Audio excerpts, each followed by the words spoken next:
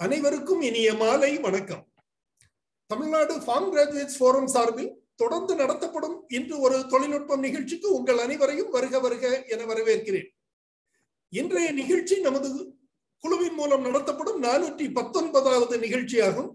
இன்றைய நிகழ்ச்சி தலைப்பு organic pest control in brinjal and other vegetable graphs, அதாவது கத்தரி மற்றும் இதர காய்கறி பயிர்களில் அங்கக பூச்சி கட்டுப்பாடு என்ற தலைப்பில் இன்றைய தகவல்கள் வழங்கப்பட உள்ளன. தற்போதைய ரசாயன முறை வேளாண்மையில் இருந்து விலகி பாரம்பரிய அல்லது இயற்கை அல்லது அங்கக வேளாண்மை முறைக்கு விவசாயிகளும் ஏன் நுகர்வோரும் மாறி வரும் இன்றைய சூழ்நிலையில் உண்மையான அல்லது தரமான அங்கீகரிக்கப்பட்ட வேளாண் முறைகள் பற்றியும் அதற்கான பூச்சி மற்றும் நோய் கட்டுப்பாடு நுணுக்கங்கள் தொடர்பாகவும் அதன் காரணிகள் பற்றியும் தெளிவான விவரங்கள் வழங்கி நல்வழியை காட்டுவதும் முக்கியமானதாக பண்ணை பட்டதாரிகள் குழு கருதுகிறது. அதன் ஒரு பகுதியாக இன்று organic pest control in brinjal and other vegetable graphs எனப்படும் கத்தரி மற்றும் இதர காய்கறி பயிர்களில் அங்கக பூச்சி கட்டுப்பாடு என்ற தலைப்பு தேர்வு செய்யப்பட்டு தகவல்கள் வழங்கப்பட உள்ளன.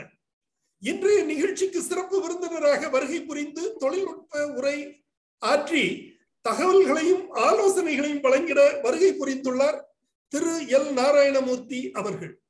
திரு என் நாராயணமூர்த்தி அவர்கள் மதுரையை சார்ந்தவர். தற்போது திருவண்ணாமலை மாவட்டம் சேட்பட் வட்டாரத்தில் வேளாண்மை உதவி இயக்குநராக பணிபுரிந்து வருகிறார். இவர் இதற்கு முன்னதாக அங்கக சான்றளிப்பு துறையில் அங்கக சான்றளிப்பு ஆய்வாளராக பல ஆண்டுகள் பணிபுரிந்து பல்வேறு பகுதிகளையும் பல மண் வகைகளையும் பல பயிர்களையும் பல்வேறு நுணுக்கங்களையும் தெரிந்து அனுபவம் பெற்றவர் என்பது சிறப்பு செய்தி. வாருங்கள், அவருடன் இணைவோம், நிகழ்ச்சிக்கு செல்வோம். திரு நாராயணமூர்த்தி, பிளீஸ்.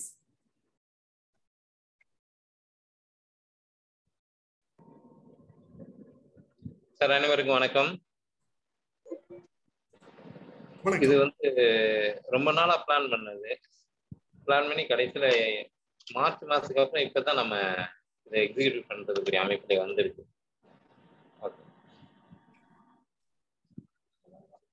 கத்திரிக்காய் காய்கறிகள் தான் நமக்கு நிறைய சத்து கொடுக்கக்கூடிய ஒரு பொருட்கள். ஆனா அதுலதான் அதிகமான நம்ம இந்த மருந்து கடை, அதாவது உரக்கடைகள்ல போய் நின்று பார்த்தா எவ்வளவு மருந்து வாங்குறாங்கன்னு நீங்க பாத்தீங்கன்னா தெரியும். எவ்வளவு தூரம் அவங்க மருந்துகளை எந்தெந்த மாதிரி மருந்துகள் கலந்து கொடுக்குறாங்க, எதுக்குன்னு தெரியாமலே ஒரு செக்கிங் டெஸ்ட் ஒரே மருந்து 2 கம்பெனிக்கு கொடுத்துருவாங்க. சைபர்மெத்தினின் கொடுப்பாங்க, சைபர்மெத்தினின் பிளஸ் ப்ரோபனபாஸ் கொடுப்பாங்க. இப்படி எல்லாத்தையும் வாங்கி எத்தனை நாளைக்கு ஒருக்கு அடிக்கிறாங்கன்னு பார்த்தோம்னா ஒன்ஸ் இன் 5 to 7 days அடிக்கிறாங்க. காய்கறி ரேட்டு 20 ரூபாய்க்கு கீழே இருந்தா 15 நாள் 20 நாளைக்கு ஒருக்கு அடிக்கிறாங்க. கத்திரிக்காயோட ரேட்டு விவசாயி கிடைக்கிற ரேட்டு 20க்கு மேல போயிட்டா இத்தனை மருந்து தான் இல்லைன்ற அளவு இல்லாம அடிக்கிறாங்க. அதை நம்ம பார்க்க முடிஞ்சது. ஸோ எனக்கு ரொம்ப விருப்பம் என்னன்னா, காய்கறிகள்ல மருந்து இல்லாம, அதாவது விஷம் இல்லாத காய்கறிகளை சாப்பிட்றது மூலமா நம்ம நல்ல ஆரோக்கியம் பெற முடியும் அப்படின்றது முக்கியம். ஏன்னா உணவு தான் இந்த உடலாயிருக்கு. நம்ம ஒரு சின்ன செல்லுல இருந்து தொடங்கி 3 கிலோ குழந்தையா பிறந்து 60 கிலோ 70 கிலோ நிற்கிறோம். இதுக்கு ஃபுல்லா காற்று, நீர் மற்றும் நாம் சாப்பிடும் உணவு தான் இருக்கு. ஸோ உணவுல வரக்கூடிய அத்தனை தவறுகளும் உடல் மேல உள்ள நோயாவோ குறைபாடாவோ இருந்து உடல் பாதிப்பு ஏற்படுகிறது. இதை தடுக்கிறதுக்கு முக்கியமா நம்ம வெஜிடபிள்ஸ், ஏன்னா மற்ற பொருள் ஒரு நெல் எடுத்துக்கிட்டீங்கன்னா 1 மாசம் 1.5 மாசம் கழிச்சு தான் அதை பயன்படுத்த போறோம்.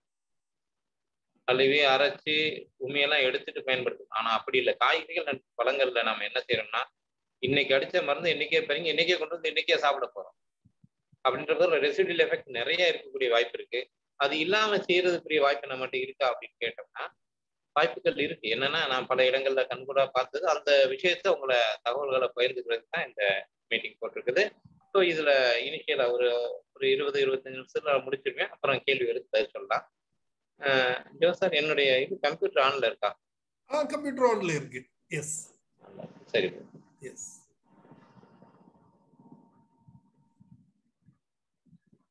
அப்படியே ஸ்கிரீன் ஷேர் பண்ணிடுறேன். ஆமா, கோஹோஸ்ட் பண்ணி இருக்கிறேன்.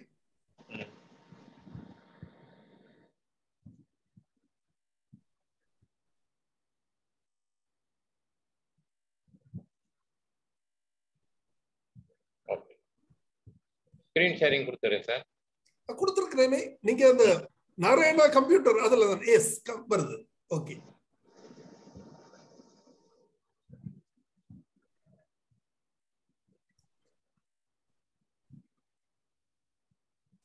Organic pest control. என்னென்ன பெஸ்ட் இருக்கு? இவ்வளவு கத்திரிக்காய்க்கு இவ்வளவு தூரம் அதிகமான மருந்து அடிக்கிறாங்க. அவங்க கனெக்ட் பண்றது எல்லாமே ஒண்ணுதான், காய்ப்புழு காய்ப்புழு காய்ப்புழுன்னு. ஆனா நம்ம பாக்குற அளவுல உள்ள பெஸ்ட்டை இதுல லிஸ்ட் பண்ணியிருக்கேன். அந்த லிஸ்ட்டை வச்சு நாம என்னென்னன்ற விவரத்தையும் அது எப்படி பாதிப்பை ஏற்படுத்தி இருக்கின்ற ஒரு சில படங்களையும் எப்படி கண்ட்ரோல் பண்ணலாம் அப்படின்றதுக்குரிய படங்களும் மற்றும் விவரங்களையும் இதுல சொல்ல போறோம். ஸோ கத்திரிக்காய்க்கு வரக்கூடியதுதான் நியர் மற்ற காய்கறிகள் வரும், வெண்டைக்கும் மிளகாய்க்கும் மற்றதுகளுக்கு வரும். ஸோ இதை ஒன்ஸ் கத்திரிக்காய் முடிச்சோடனே சின்ன சின்ன மாறுதலோட மற்ற விவசாயத்துக்கு முடிச்சுக்கலாம், மற்ற பயிர்களுக்கும் அதை சொல்லிக்கலாம். ஸோ பூச்சி நோய் காய்கறிகள்ல வரக்கூடிய பிரிஞ்சால்ல வரக்கூடியது முக்கியமானது. எல்லாரும் காய்ப்புழு காய்ப்புழுன்றாங்க. பட் காய்ப்புழு வந்தா கூட அதை நாம மாத்திக்கலாம். வேர் அழுகல்ன்றது நாட்டு அழுகலும் வரும், வேறு அழுகல் ஆயிரும். இந்த மாதிரி வேறு அழுகல் வந்துட்டா செடி செத்து போயிடும். ஒரு செடியில கூட ஒரு காய் கூட வராது. அதனால வேரல்கள் தான் முக்கியம். இது பருத்திலையும் வரும், மிளகாயில வரும், கத்திரிக்காயில வரும், தக்காளில வரும், எல்லா பயிர்கள்லையும், மாவுலையும் வரும், கொய்யாலையும் வரும், வேப்ப மரம் கூட அழிகிறோம். ஸோ அந்த மாதிரி வேரல்களை தடுக்கக்கூடிய மெத்தடை இவங்க சரி பண்ணி கொள்ள வேண்டும். இது முக்கியமானது. ஏன்னா ஒன்ஸ் வேரல்கள் 40 நாள்ல செடி காஞ்சு போச்சுன்னா அடுத்து திருப்பி நீங்க நாத்து நட்டு மறுபடியும் காய கொண்டு வரும். அதனால வேரல்கள் மிக முக்கியமானது. 2 ரூட் கிரப். 2003 இந்த ரூட் கிரப்பை நான் பார்க்க வாய்ப்பு இருந்தது. வேர்ப்புழு அப்படின்றது அது செக்கார்நுனி, மதுரையில செக்கார்நுனி டு காரியாபட்டி வரைக்கும் உள்ள இடங்கள்ல பல ஆயிரக்கணக்கான ஏக்கர்ல இந்த வேர்ப்புழு வந்தது. அதாவது 35 நாள்ல அந்த செடி லேசா வாடுற மாதிரி இருக்கும், தண்ணி பாய்ச்சுவாங்க. அடுத்த 40 நாள்ல 1 ஏக்கருக்கு 1 லட்சம் செடி இருந்து அத்தனை போயிட்டு இருந்தது. எல்லாருமே 5 லிட்டர் குளோரி பெரிபாஸை வாங்கி கையில வச்சுக்கிட்டு டம்ளரை கரைச்சி தனியா எல்லாரும் மண்ணெண்ணெய் கேன தூக்கிட்டே திரியிற மாதிரி இருக்காங்க. என்ன அப்படின்னா இந்த ரூட் கிரப் தாண்டி மருந்து ஊத்திட்டு இருக்காங்க. பட் ரூட் கிரப் டோட்டலா ஆர்சிவிகளோட இது வேற கடிச்சு சாப்பிட்டு மொத்தமா செத்து போயிடும். இது நிறைய பேர் பார்த்தது இல்லை. இப்ப எதுல இருக்குன்னா கரும்புல இருக்கு. அதே மாதிரி வேர்க்கடலையில வர வாய்ப்பு இருக்கிறது. இந்த மாதிரி சில இடங்கள்ல முக்கியமா இந்த ரூட் கிரப் பண்ணுது. பட் கத்திரியில பெரும்பாலும் அதிகமா இல்லை இப்போதைக்கு நான் பார்க்கல. இந்த வருஷம் 2003 அப்புறம் பெரிய அளவுல நான் இன்னும் பார்க்கல. அதுக்கப்புறம் தான் தண்டுப்புழுன்றது தண்டுக்கு கரெக்டா தண்டு இது ஜாயின் பண்ற இடத்துல ஒரு புழு உருவாகும். முழுமையான வெள்ளை கலர் கோலியோப்டெரஸ். அது சாப்பிட்டுச்சுன்னா தண்டை வீக் பண்ணிடும், தண்டு உடஞ்சிரும். 50 நாள் ஒரு காத்து அடிச்சுன்னா உடஞ்சிரும். அதோட அந்த இதுல இருந்து வரக்கூடிய உங்களுடைய காய்கறி கிடைக்காம போயிடும். இது 3வது. அதுக்கப்புறம் சின்ன இலை நோய், இது 4வது. இந்த மாதிரி அமைப்புல சின்ன இலை நோய் வந்துட்டா இது வைரஸ் நோய், இதை கண்ட்ரோல் பண்ண முடியாது. இந்த வைரஸ் நோய் வந்துருச்சுன்னா உங்களுக்கு பூவே பூக்காது, காயே கேட்காது. இப்ப நான் சொன்ன 4மே 100% விளைச்சலை அளிக்கக்கூடியது. ரூட் ராட் வந்தாலும், ரூட் கிரப் வந்தாலும், செம்பர் வந்தாலும், லிட்டில் லீஃப் வந்துட்டாலும் அடுத்து உங்களால எந்த ஒரு காயும் எடுக்க முடியாது. இதே காய்ப்புழு வந்தா அந்த காயை பறிச்சு போட்டுட்டு அடுத்து வேற ஒரு ஸ்ப்ரே ஏதாவது அடிச்சு அதுல புழு இல்லாம செஞ்சு நீங்க மறுபடியும் நல்ல மரத்துல காய் கொண்டு வந்து கொள்ளலாம். சரிங்களா? ஆனா இந்த மேல சொன்ன 4ம் மிக முக்கியமானது. அது 4க்கு அப்புறம் 5வதா தான் இந்த சூட்டன் குரூப் போறத நாங்க வச்சிருக்கோம், நான் என்னுடைய கணக்குக்கு படி. சரிங்களா? அப்புறம் லீப் ஹாப்பர், பச்சை தத்து பூச்சி, சாறு விரிஞ்ச பூச்சிகள்ல மஞ்சளும் இருக்கும். அந்த மாதிரி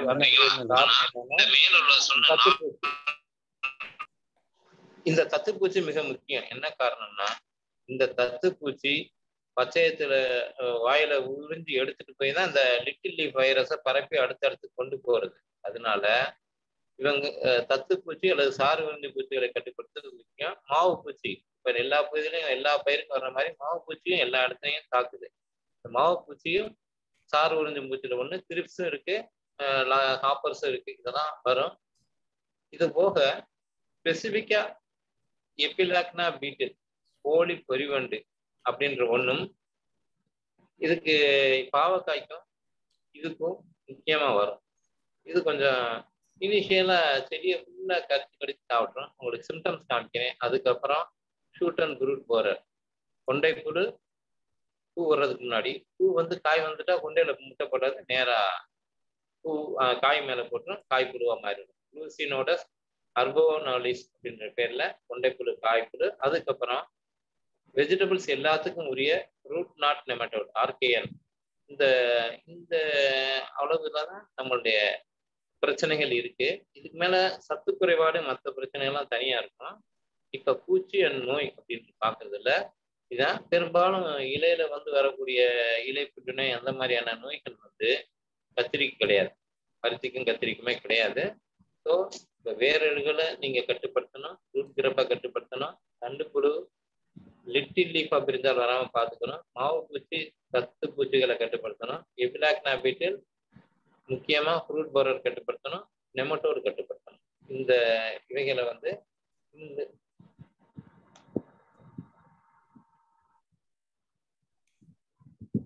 இந்த விஷயங்களை தனித்தனியா போட்டோவை வச்சிருக்கேன். அதை கொஞ்சம் பார்த்துருவோம். இப்ப நான் சொன்ன விஷயங்கள் எல்லாமே போட்டோவா இருக்கு.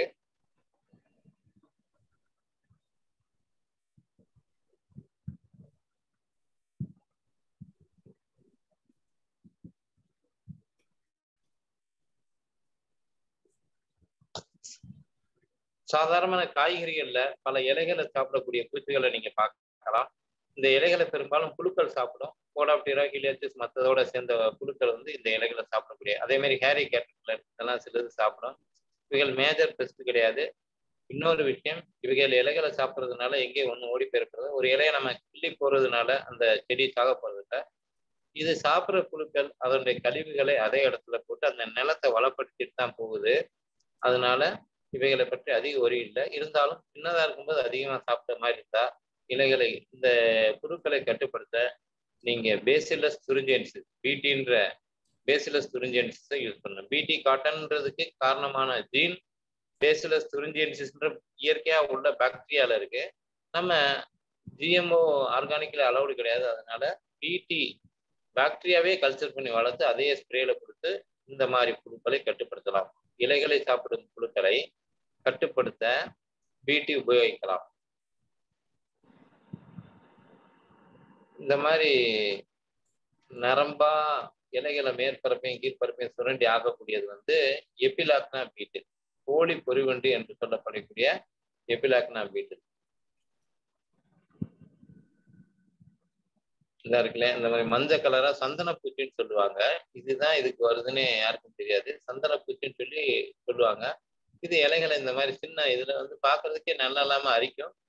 அதனால வளர்ச்சி குறைபாடு ஏற்படும் சொல்லுவாங்க. பட் பெரும்பாலும் அதிகமா இது பெரிய பாதிப்பு இருக்கிறதுல இதை இயற்கை முறையில தடுக்கிறதுக்கு எந்த மருந்துலையும் சரியா வேலை செய்யல.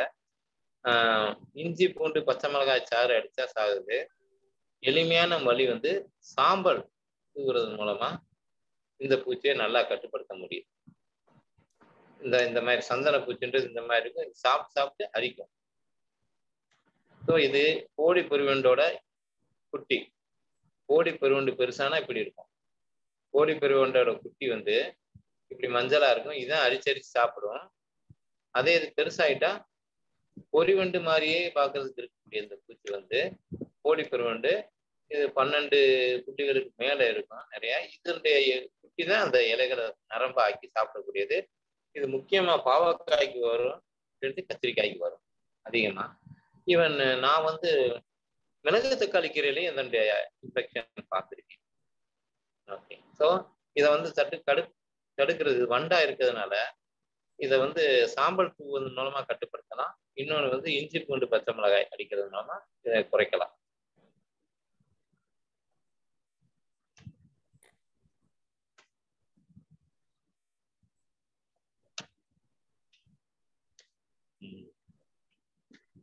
இதுதான் கொண்டை புழுன்றது. கொண்டை புழு அப்படின்றது நுனியில வந்து அந்த ஸ்டெம்போரல் முட்டை போட்டுரும். முட்டையில இருந்து வரக்கூடிய புழுவானது நுனியில போகக்கூடிய சைலம் பகுதியை சாப்பிடும். அதனால நுனி வந்து காஞ்சி தொங்கிடும். ஆனா அது என்ன செய்யும்னா, அப்படி தொங்குனதை வந்து கிள்ளி போட்டீங்கன்னா பல கிளைகள் உருவாகும். ஸோ அதனால அது ஒரு அட்வான்டேஜ் மாதிரி இருக்கும். என்ன காரணம்னா கத்திரிக்கு பல கிளைகள் வந்தால் நமக்கு ஈல்டு அதிகமாக வரும். பட் மொத்தமாக அதிகமாக அஃபெக்ட் ஆகக்கூடாது. அதற்கு நீங்கள் என்ன செய்யணும்னா ஸ்ப்ரேயிங் ஆஃப் பிடி ஒரு ஈஸியான மெத்தட், கண்ட்ரோல் பண்ணக்கூடியது. ஒன்ஸ் காய் வந்துட்டா அந்த காயை சாப்பிட்ற இந்த மாதிரி காயில ஓட்ட விழுந்து இதுக்குள்ள புழு இருக்கும், புழு. அப்ப என்ன ஆகும்? சொத்த கத்திரிக்காய்ன்னு சொல்லி இதை வாங்க மாட்டேன். கட் பண்ணா புழு இந்த மாதிரி இருக்கும். இதை வந்து சொத்த கத்திரிக்காய்ன்றதுனால இது ரிஜெக்டர்ல போயிடும். இதை கன்வெர்ட் பண்றவங்க என்ன செய்வாங்கன்னா கட் பண்ணி இந்த புழு இருக்க பகுதி வந்து ஆட்டுக்கு போட்டுருவாங்க. புழு இல்லாத பகுதியை கட் பண்ணி வத்தல் போட்டுருவாங்க காய வச்சு. ஸோ பிரச்சனையா இந்த புழுவினால ரிஜெக்ட் ஆகிற காய்கறிகள் இந்த மாதிரி மாற்றம் கொண்டு வருது. கத்திரி வத்தலாகவும் ஆட்டுக்குட்டிக்கு ஃபீடாகவும் வருது. இல்லை கோழி போட்டால் கோழி சாப்பிட்டு புழு பிடிச்சி இந்த மாதிரி இந்த புழு கொஞ்சம் லூசினோட சர்போனாலிஸ் வந்து கத்திரிக்காய் தவிர வேற எந்த பூச்சிக்கும் எந்த இதுக்கும் வர்றதில்லை. ஹீலியாத்திஸ் போட அப்படின்லாம் எல்லா பயிர்களுக்கும் வரும். லூசினோட சர்போனாலிஸ் ஸ்பெசிஃபிக்காக கத்திரிக்காய்க்கு மட்டும்தான் வர்றதா எனக்கு தகவல் இது வரைக்கும் நான் பார்த்ததுல இந்த மாதிரி இருக்கும். ஸோ இந்த காய்ப்புழுவோட பிரச்சனை பார்த்தீங்கன்னா ரகத்தை பொறுத்து மாறுபடுது. நம்ம திருநெல்வேலி பகுதியில வள்ளியூர் இதுலலாம் வந்து பெருசா ப்ளூ கலர் கத்திரிக்காய் பெருசா இருக்கும். ஒரு கத்திரிக்காய் வந்து 1/2 கிலோ 1 கிலோ வரும். அந்த மாதிரி இருக்கக்கூடிய கத்திரிக்காயில நான் எண்ணி பார்த்திருக்கேன். வயலட் முழு வயலட்டா இருக்க கத்திரிக்காயில எந்த விதமான பூச்சியும் மருந்தடிக்காம வர்றதில்லை. ஸோ அது நாகர்கோவில் மார்க்கெட்ல மட்டும்தான் விற்கும். கன்னியாகுமரி அந்த கேரளாக்காரங்க தான் அதை விரும்பி வாங்குறாங்க. 2 அதுக்கு அடுத்து வயலட்லேயே லேசா வெயிட் அடிச்ச மாதிரி இருக்கும். லேசான பூச்சி ப்ரிஃபரன்ஸ் ரொம்ப லோ. நம்ம ஹைபிரிட் கம்பெனிஸ்ல இருந்து வரக்கூடிய சின்ன சின்ன பச்சை கத்திரிக்காய், வரி கத்திரிக்காய் இதுகள்லாம் ரொம்ப அந்த ஹைபிரிட் வந்ததுக்கு அப்புறம் இந்த பூச்சி எதிர்ப்பு சக்தி இல்லாத ரகங்கள் வந்துட்டதுனால ஈஸியா அஃபெக்ட் ஆயிடும். அதாவது 3 கத்திரிக்காயும் ஒரே இடத்துல போட்டிருந்தாங்க கோபால சமுத்திரம்ன்ற ஊர்ல.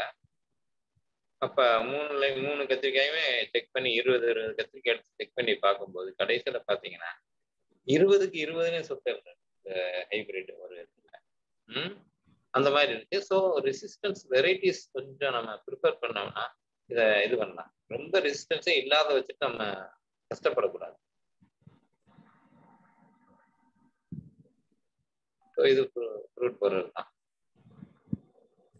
ஸோ இதுதான் நீங்க நம்ம சொல்ற சின்ன இலை நோய். சரக்குன்னு நல்லா வளர்ந்த மாதிரி இருக்கும். ஆனா எந்த இலையுமே முழுசா பூவே இல்லாம போயிடும். நீங்க பாத்தீங்கன்னா பூவே இல்லாம போயிடும். இதான் ஒரிஜினல் இலை. இது வந்து சின்ன இலை. இது மைக்ரோபிளாஸ்மா லைக் ஆர்கானிசம் அப்படின்றதுக்கு நம்ம காசுகள் ஆர்கானிசம் சொல்லியிருக்காங்க. இது கண்ட்ரோல் மெஷர் கிடையாது. இது பரவுறதும் வெக்டார் மூலமா பரவும். ஏதோ ஒரு பூச்சி தத்துப்பூச்சி இதனுடைய சாரை உறிஞ்சி அதுக்குள்ள இன்குபேட் ஆகி அது எந்தெந்த செடிகளை அடிக்குதோ அதுல பரவும். ஸோ இது தடுக்கிறதுக்கு வந்து இது வராததை பார்த்துக்கணும். சார் உறிஞ்சும் பூச்சிகளை சின்ன இதுல இருந்தே கட்டுப்படுத்திட்டு வரணும். ஒருவேளை ஒரு சில செடிகளில் வருவது தெரிந்தால் அதை ரிமூவ் பண்ணக்கூடிய நிலைமையில இருக்கணும். அதை ரிமூவ் பண்ணிடணும். அந்த இடத்த விட்டு ரிமூவ் பண்ணி வேற அதுல இருந்து சார் உறிஞ்ச பூச்சிகள் வராம பார்த்துக்கிறதுக்குரிய தெளிப்பு மருந்தான வெர்டிசிலியம் லெக்கானி என்ற பூஞ்சனத்தை தெளிக்கணும். இயற்கை முறையில நீங்க பலவிதமான கட்டுப்பாடுகள் இருக்கு. ஒண்ணு பயோ ப்ராடக்ட்ஸ் இருக்கு. வேப்பங்கொட்டை சாறு வேப்பெண்ணெய் ஸ்ப்ரே பண்ணலாம். இஞ்சி பூண்டு பச்சை மிளகாய் கரைசல் யூஸ் பண்ணலாம். அது போக மூலிகை பூச்சி விரட்டி யூஸ் பண்ணலாம். பலவிதமான கசப்பான இலைகளை கட் பண்ணி போட்டு கோமியத்தில் ஊற வச்சு 1 வாரம் 10 நாள் கழித்து 1/2 லிட்டர் 10 லிட்டர் தண்ணிக்கு என்ற அளவில் கலந்து மூலிகை பூச்சி விரட்டிகளை தெளிக்கிறது மூலமா இந்த பூச்சிகளை கட்டுப்படுத்த முடியும்.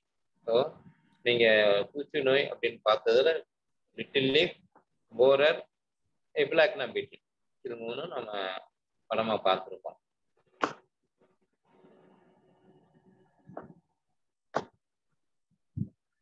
சார் நெக்ஸ்ட் இதுல கண்ட்ரோல் மெஷருக்குரிய என்னென்ன வாய்ப்புகள் இருக்கு? இயற்கை முறையில பூச்சியை கட்டுப்படுத்த நம்ம கிட்ட இருக்கக்கூடிய என்னென்ன வாய்ப்புகள் இருக்கு? இயற்கையில வந்து பேராசிட்டர்ஸ் அண்ட் பிரிடேட்டர்ஸ் இருக்கு. நீங்க பூச்சி நோயை கட்டுப்படுத்த தொடங்குறது வந்து சத்துக்களை சரியா கொடுக்கறதுல தொடங்கும். சரிங்களா? கத்திரிக்காய் ஒருத்தவங்க பண்ண போறீங்க. எங்க பெரும்பாலும் என்ன பண்றாங்க, யாராவது நாத்து விற்கிறாங்க அப்படின்னு சொல்லி அங்கிருந்து வாங்கிட்டு வந்து போட்டுறாங்க. இது என்ன பண்ணுதுன்னா, அந்த நாத்தோட குவாலிட்டி சரியில்லைன்னா நீங்க அந்த ரகம் என்னன்னு உங்களுக்கு தெரியாது, எப்படி மிக்ஸ் பண்ணிருக்கீங்க. எந்த ஹைபிரிட் கத்திரிக்காயோட விதை எடுத்து அவங்களா போட்டு வித்துறாங்க. அந்த மாதிரி இருக்கும்போது வரக்கூடிய ஜெனரேஷன் கரெக்டா இருக்கான்னு பாக்குறதுக்கு நீங்க தெரிஞ்ச நாற்றுக்களை யூஸ் பண்ணுங்க. சரிங்களா? அதனால நாற்றாங்கால், இந்த நாற்றாங்கால்லையே நீங்க வேரழுகளை தடுக்கணும். தொழு உரத்தோட trichoderma viride, Pseudomonas, வேமு, Paecilomyces. Trichoderma viride வேரழுகளை தடுக்கிறதுக்கு, வேம் வேரழுகளை தடுக்கக்கூடியது, சூடோமோனாஸ் வேரழுகளை தடுக்கக்கூடியது, அப்புறம் மெட்டாரைசம் இது வேர்ப்புழுவை அழிக்கக்கூடிய ஒரு பூஞ்சனம். இந்த நாளையும் ஈச் ஒரு 250 கிராம்ஸ், ஒரு ஏக்கருக்குரிய நர்சரிக்கு 250 கிராம்ஸ் ஒரு 10 கிலோ தொழு உரத்துல மிக்ஸ் பண்ணி வச்சிருந்து அதை இது மேல போட்டுட்டு நீங்க இந்த டிஸ்இன்ஃபெக்டட் மெனியூரை வச்சு இதுல வளர்த்து நீங்க நர்சரி கொண்டு வந்தீங்கன்னா நோய் இல்லாத செடிகள் வரும். காலராட்டு இது ரொம்ப முக்கியமானது, ஈஸியா செடிகளை அஃபெக்ட் பண்ணக்கூடியது. ஒட்டஞ்சத்திரம் ஏரியாவில் பார்த்தீங்கன்னா அந்த லித்தியம் ஃபைட்டோப்தரா இதனால வரக்கூடிய வேர்களுகள் அதிகம்.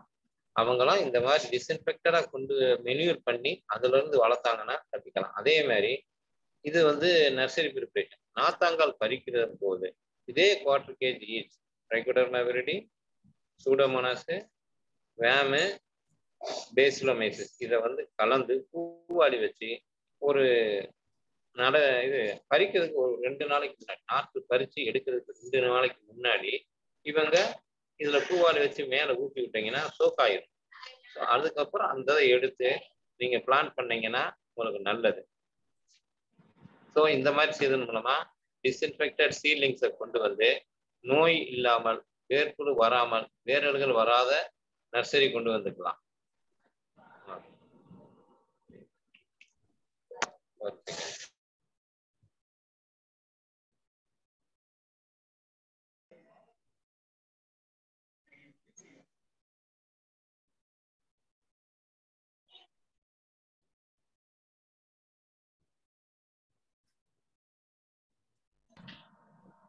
சரிங்க.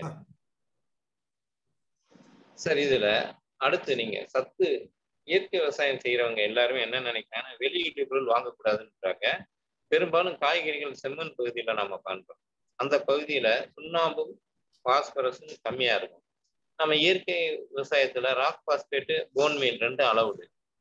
எப்படி நம்ம ஊட்டமேற்றிய துளவரம் தயாரிக்கிறோமோ அந்த மெத்தட்ல நீங்க ஊட்டமேற்றிய தழுவுரம் தயாரித்து யூஸ் பண்ணலாம். அதாவது 50 கிலோக்கு 150 கிலோ ராக் பாஸ்பேட், 150 கிலோ தொழுகிறோம், 50 கிலோ ராக் பாஸ்பேட் இது இந்த மாதிரி மிக்ஸ் பண்ணி போட்டு தண்ணி தெளிச்சு மொத்தமா 1 மாசம் மூட்டம் போட்டு வச்சிடணும். மேல சாக்கு இதுகளை போட்டு, இல்ல சில பேர் என்ன செய்யுங்கன்னா இதை எல்லாத்தையும் மிக்ஸ் பண்ணது ஈரம் புட்டு பதத்துக்கு தண்ணி தெளிச்சு ஈரத்துல வச்சு சாக்கோட கட்டி அடுக்கி வச்சிடுறாங்க. அடுக்கி வச்சுட்டு 1 மாசம் கழிச்சு அந்த சாக்குல இருக்க உரத்தை எடுத்து குழுன்னு கரையும் பாஸ்பரஸை வந்துடும். அதுகளை செடிகளுக்கு போட்டு நீங்க பாஸ்பரஸ் சத்துக்கிறவாட சரி பண்ணிக்கிங்க. என்ன காரணம்னா நீங்க கொடுக்குற சூடோமோனாஸ், ட்ரைகோடர்மா மற்ற எல்லா உயிரினங்களுக்கும் பாஸ்பரஸ்ன்றது தேவையா உள்ளது. செடிகளுக்கும் பாஸ்பரஸ் சுண்ணாம்பு எலும்பா செயல்படுது. ஸோ அதனால நீங்க ராக் பாஸ்பேட் யூஸ் பண்ணிக்கலாம். ராக் பாஸ்பேட்ன்றதை யூஸ் பண்ணி நீங்க பண்ணலாம்.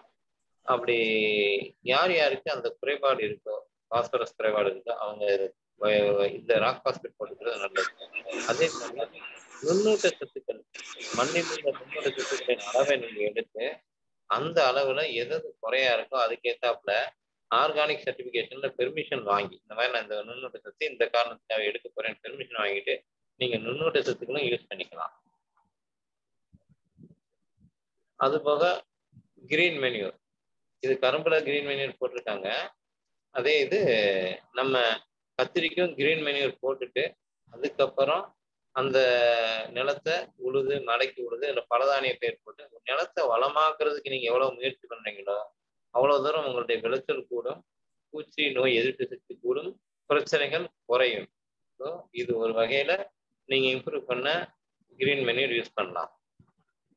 அப்படி இல்லை அப்படின்னா இந்த மாதிரி தொழு உரத்தை கம்போஸ் பண்றதுக்கு தயார் பண்ணி வச்சு இந்த தொழு உரத்தை ஏக்கருக்கு 5 டன் போட்டு நீங்க யூஸ் பண்ணலாம். 10 டன் வரைக்கும் கூட இயற்கை விவசாயத்துல போடலாம். பட் மல்ச்சிங் ஏதாவது போட முடிஞ்சு உங்களால செய்ய முடியுதா? கிரீன் மெனியூரும் அடிஷனலா எது செஞ்சா நிச்சயமா எஃபெக்ட் இருக்கும். சத்துக்களுக்காக பின்னாக்கு கரைசல்களையும் யூஸ் பண்ணலாம். பூச்சி கட்டுப்பாடு அப்படின்னா எப்ப சத்து குறைபாடுகள் வருதோ அப்பதான் பூச்சி நோய் அதிகமா வருது. சத்துக்களை நீங்க சரி செய்யுங்க, பூச்சி நோய் சரியாகும். சத்துக்களை சரி செய்யாம மருந்து மட்டும் எடுத்தா அதோட எஃபெக்ட் கம்மியா இருக்கும். ஸோ நீங்க தேவையான இயற்கை சத்துக்கள் எடுத்துக்கோங்க. கிரீன் மெனியூர் போடணும், தொழு உரம் போடணும், பின்னாக்கு கரைசல் மாதிரி சத்து மிகுந்த கரைசல், அப்புறம் வேப்ப முன்னாக்கு தேவைப்பட்ட இதெல்லாம் போடணும். இது போக பூச்சிகளை கட்டுப்படுத்தும் பலவிதமான முறைகள்ல என்னென்ன இருக்குன்ற ஒரு விஷயங்களை உங்களுக்கு சொல்லிடுறேன். அதை எவ்வளவு தூரம் நீங்க யூஸ் பண்ண முடியுமோ அதை பண்ணிக்க. இது ட்ரைகோகிராமா கைலோனிஸ். இது முட்டை ஒட்டுண்ணி. அதாவது ஒரு பூச்சி அந்த பூச்சி முட்டை போடுது. அந்த முட்டை மேல இது தன்னுடைய முட்டையை இன்சர்ட் பண்ணி அந்த முட்டைக்குள்ள இருந்து பொறிஞ்சு வெளியே வர்றது ட்ரைகோகிராமா குளவியா வெளியே வந்துடும். ட்ரைகோகிராமா அட்டை வாங்கி நீங்க கட்டலாம். ட்ரைகோகிராமா அட்டை வாங்கி நீங்க கட்டலாம். ட்ரைகோகிராமா அட்டைன்னா இப்படி இருக்கும். ட்ரைகோகிராமா அட்டை இப்படி இருக்கும். இதுல நீங்க பாத்தீங்கன்னா 2 வகையான முட்டை தெரியும். ஒண்ணு கருப்பா இருக்கும், இன்னொன்னு ப்ரௌனா இருக்கும். ப்ரௌனா இருக்கு, இது கருப்பா இருக்கு. ப்ரௌன் எல்லாம் அன்பாரசைடைஸ்டு. அதாவது இந்த கார்சிரா முட்டைக்குள்ள ட்ரைகோகிராமா குளவி இங்க இருக்கு. இதுல ஒரு 50,000 குளவி இருக்கு ஒரு அட்டையில. கருப்பா இருக்கிறதுக்குள்ள பாரசைடைஸ்டு, அதாவது குளவி இருக்கு. கருப்பா இல்லாதது மஞ்சளா இருக்கக்கூடிய பாகமெல்லாம் பாரசைடைஸ் ஆகாதது. ஸோ எனிவே இது இந்த அட்டையை நம்ம பல இடங்கள்ல கட் பண்ணி ஒரு ஏக்கருக்கு 4 அட்டை 5 அட்டை, ஒரு அட்டை 40 ரூபா வரும். 4 அட்டை 5 அட்டை ஒரு 15 நாள் இடைவெளியில் வைக்கிறது மூலமா நீங்க முட்டை ஒட்டுண்ணியை ரிலீஸ் பண்றீங்க. இந்த முட்டை எங்கெங்க லூசினோட முட்டை போடுதோ அந்த முட்டையை தாக்கி அழிக்கக்கூடிய கெப்பாசிட்டி உள்ளது. இந்த மாதிரி இது மாமரத்துல கட்டியிருக்கோம். எந்த ஒரு பயிருக்கு வேணாலும் புழுவை கட்டுப்படுத்த ட்ரைகோகிராமா அட்டை யூஸ் பண்ணலாம். இது டெலினோமஸ், இது நம்ம யூஸ் பண்றது இல்லை. அதே மாதிரி இது ரெட்வீட் பக். ரெட்வீடும் புழுவை கட்டுப்படுத்தக்கூடியது. புழு இருந்துச்சுன்னா, ஆனா கத்திரிக்காயில காய்க்குள்ள புழு இருக்கு, தக்காளி இந்த மாதிரி இடங்கள்ல வெளியில புழு இருக்கு. அந்த மாதிரி இடங்களுக்கு இது ரொம்ப சிறப்பானது. இது பிரக்கான் ஹெபட்டர்னு சொல்லி ஒரு ஒட்டுண்ணி. பிரக்கான் ஹெபட்டர் இது இந்த புழு மேல, கார்சிர புழு மேல வளர்ந்து இந்த கூடு கட்டி கூட்டுல இருந்து வெளியே குளவியா இருக்கு. ஒண்ணுல இது ஒரு பெட்ரிடிஸ்குள்ள இருக்கு நம்ம கையில. இந்த பெட்ரிடிஸ் பிரக்கானை நீங்க ஜஸ்ட் போய் உங்க கத்திரி தோட்டம் ரிலீஸ் பண்ணா போதும். இந்த பிரக்கான் அடல்ட் மேட் பண்ணி இருக்கும். ஆண் பெண் இணைந்து எங்க புழு இருக்கோ அது மேல போய் முட்டை போடும். இந்த முட்டை போட்டதுக்கு அப்புறம் என்ன ஆகும்னா, அந்த கொடுக்குள்ள உள்ள விஷமானது இந்த புழு மேல பரவி புழுவை சாகுடாம வச்சிருக்கும். பாத்தீங்க, கிளாஸியா இருக்கும் பாக்குறதுக்கு. இது மட்டும் கருப்பாயிருச்சு, இதுவும் கருப்பாயிருச்சு. கருப்பாயிருச்சுன்னா செத்து போகிற அழுகல் ஆரம்பிச்சிருச்சுன்னு அர்த்தம். இது இன்னும் உயிரோடு இருக்கு. ஸோ இந்த குளவிகளுக்கு கொடுக்கிருக்கதே தன்னுடைய சந்ததியை பாதுகாத்து முட்டையை போட்டு அதுல அந்த தன்னுடைய சந்ததியை வளர்க்கறதுக்காண்டி இந்த குளவி இந்த புழு மேலதான் முட்டை போடுது. அந்த குட்டி புழு பெரிய புழுவை தான் சாப்பிடுது. இங்கதான் இது பீப்பா ஆகுது. இந்த பீப்பால இருந்து இது அடல்ட். அதனுடைய வாழ்க்கையே இந்த புழுவுல தொடங்கி முடிவடையுது அடல்ட்டா. இந்த புழுவே ஒண்ணும் இல்லாம ஆக்கிட்டீங்கன்னா அந்த குளவிக்கு வாழ்க்கை இல்லை. அதனால புழு கெட்டதா அப்படின்னா இல்ல, சில விதத்துல நன்மை தரும் பூச்சிக்கு உணவா இருக்கணும், அதுக்காக யூஸ் ஆகுது. இப்ப நமக்கு பீப்பா ஸ்டேஜ்லயே இது இருக்கு. இந்த மாதிரி இருக்க மாதிரிமே நம்ம கொரியர்ல கூட அனுப்பி வாங்கிக்கலாம். பட் இதுக்கான அமைப்பு NIPSல இருந்தது. இது எல்லாமே அங்க எடுத்த போட்டோ. பட் இப்போ அங்கேயே அந்த இதை மெயின்டைன் பண்றாங்கன்னு தெரியல. கன்ஃபார்ம் பண்ணிட்டு தேவைன்னா நீங்க அனுப்புனீங்கன்னா கொரியர்ல கூட அனுப்பிடுறாங்க. தேவை நம்ம மெயில் போட்டோம்னா அவங்க அமௌண்ட் அனுப்பணும்னா அனுப்பிடுறாங்க. இப்போதைக்கு அது இருக்கான்றது தெரியல. விருதுநகர்ல ஒரு இடத்துல தொடங்கினாம எல்லாம் தயாரிச்சோம். பட் இந்த கோவிட் பீரியட்ல எல்லாமே அழிஞ்சு போச்சு. மறுபடியும் அதை தொடங்குறதுக்கு வாய்ப்பு இருக்கான்றது பார்த்துட்டு இருக்காங்க. ஓகே, விளக்கு பொறி காயஞ்சு பூச்சிகளை அழிக்கிறதுக்கு இந்த விளக்கு பொறி வச்சீங்கன்னா கட்டாயம் உபயோகமா இருக்கும். பல விதமான புழுக்கள் பூச்சிகளை இது பிடிச்சிருது. அப்ப அத்தனை பூச்சிகளை பிடிச்சுன்னா அவ்வளவு முட்டையை நம்ம தடுக்கிறோம். அதனால விளக்கு பொறி நீங்க யூஸ் பண்ணலாம். விளக்கு பொறியில இந்த மாதிரி 5000 ரூபாய்க்கு காஸ்ட்லியா வாங்கணும்னு கட்டாயம் இல்லை. நீங்களே சின்ன விளக்கு பொறி வச்சுக்கலாம். இது மிக முக்கியமான பொறி சார். இது செக்ஸ் ஃபெரோமோன் ட்ராப், இனக்கவர்ச்சி பொறியில லூசினோடஸ் அர்பனாலிஸ்க்காகவே நம்ம லியூர் தயாரித்து வச்சிருக்கோம். இந்த லூசினோடஸ் அர்பனாலிஸ் பிடிபட்டிருக்கு. இந்த வாட்டர் ட்ராப்னு இதுக்கு பேர். தண்ணிக்குள்ள இதை வச்சு இந்த இதுல லியூரை வச்சுட்டோம்னா லூசினோடஸ் பூச்சிகள் மட்டும் பிடிபடும். ஸோ இப்போ இந்த ட்ராப்ல பார்த்தீங்கன்னா இந்த ட்ராப் 100-150 ரூபா வரும். இதில் வைக்கல லூர் ஒரு 50 ரூபா வரும். இது ஒரு 60 நாள், 45லேருந்து 60 நாளைக்கு வெயிலை பொறுத்து வேலை செய்யும். காயஞ்சு பூச்சி இதில் பிடிக்கிறோம். சரி, இந்த காயஞ்சு பூச்சி இங்கே பிடிக்கிறதோட முட்டை போடுது. முட்டையை ட்ரைகோகிராமா குழவி வச்சு அடிக்கிறோம். அதையும் மீறி ஒரு குழு வருது, அதை பிரக்கான் வச்சு அடிக்கிறோம். இப்படி பலவிதமான முறையில நீங்க தடுக்கிறதுக்குரிய வாய்ப்புகள் இருக்கு. அதுக்கு மேலே வர்றதை என்ன செய்யலாம், பிடி ஸ்ப்ரே பண்ணி அதையும் அடிக்கலாம். ஸோ இது லூசின் லியூர் அப்படின்றது இருக்கு. லூசினோட சர்வரான அது போக சாறு குஞ்சுகளை பூச்சிகளை கட்டுப்படுத்த உங்களுக்கு 2 சிரிப்ஸ், இந்த மாதிரி இதை கட்டுப்படுத்த புழு, சக்கிங் பெஸ்ட், சாறு ஹாப்பர்ஸ், இந்த மாதிரி இதை கட்டுப்படுத்த மஞ்சள் கொஞ்சம் அளவுல இருக்கு. இது இந்த மெத்தட்லையும் பண்ணோம் நாங்க. அதாவது வாட்டர் ட்ராப் இல்லாம சாதாரண ஃபனல் ட்ராப்லையும் இந்த மாதிரி லியூரை இங்க வச்சோம்னா அதுலயும் பிடிபடுது, ஒன்றும் பிரச்சனை இல்லை, அதுலயும் பிடிபடுது. பட் இது நான் வெண்டைக்காய்க்கு வேண்டி வச்சேன். வெண்டைக்காயில ஈரியாஸ் வெயிட் எல்லாம் இருக்கும், அது பிடினால கட்டுப்படாது. அதனால எசென்சியலா you have to go for ஈரியாஸ் drop in வெண்டி.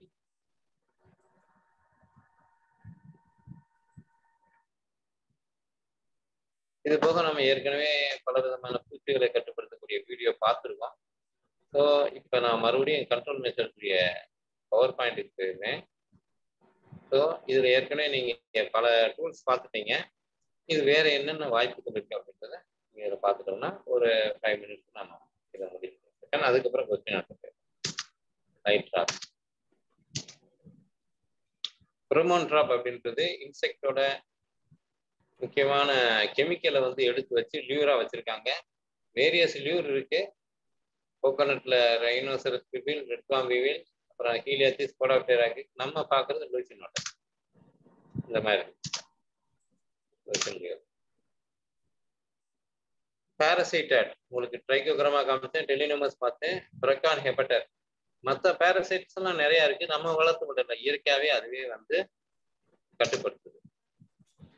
அதே மாதிரி பிரிடேட்டர்ஸ்ல Chrysoperla, lady badminton, கிரிப்டோலாமஸ், ரெடிவிடு, spider, dragon fly, Thomson fly, இது எல்லாமே நம்ம சாறு உறிஞ்சும் பூச்சிகளை கட்டுப்படுத்தக்கூடியது. கிரைசோபெர்லாம் ஏபிட் லைன் அதுக்கு பேரு. ஒரு நாளைக்கு 50 அஸ்வினியை சாப்பிடக்கூடிய கெப்பாசிட்டி உள்ளது. ட்ரைகோகிராமா ஏற்கனவே சொன்னதுதான். அது போக சத்துக்களை நீங்க கொடுக்க இயற்கையில கொடுக்கறதுக்கு அசோஸ்பைரிலம், அசோடோபாக்டர், ரைஸ். நம்ம அசோஸ்பைரிலம் யூஸ் பண்றோம், பாஸ்போபாக்டீரியா யூஸ் பண்றோம், பொட்டாஸ் மொபிலைசர் யூஸ் பண்றோம். அசோடோபாக்டரும் யூஸ் பண்ணலாம், ஏன்னா இது ஃப்ரீ லிவிங், எங்க வேணாலும் யூஸ் ஆகும். நோயை கட்டுப்படுத்த Pseudomonas fluorescence, trichoderma viride, trichoderma ஆர்சியானம், வேம், இஎம் இதை யூஸ் பண்ணலாம்.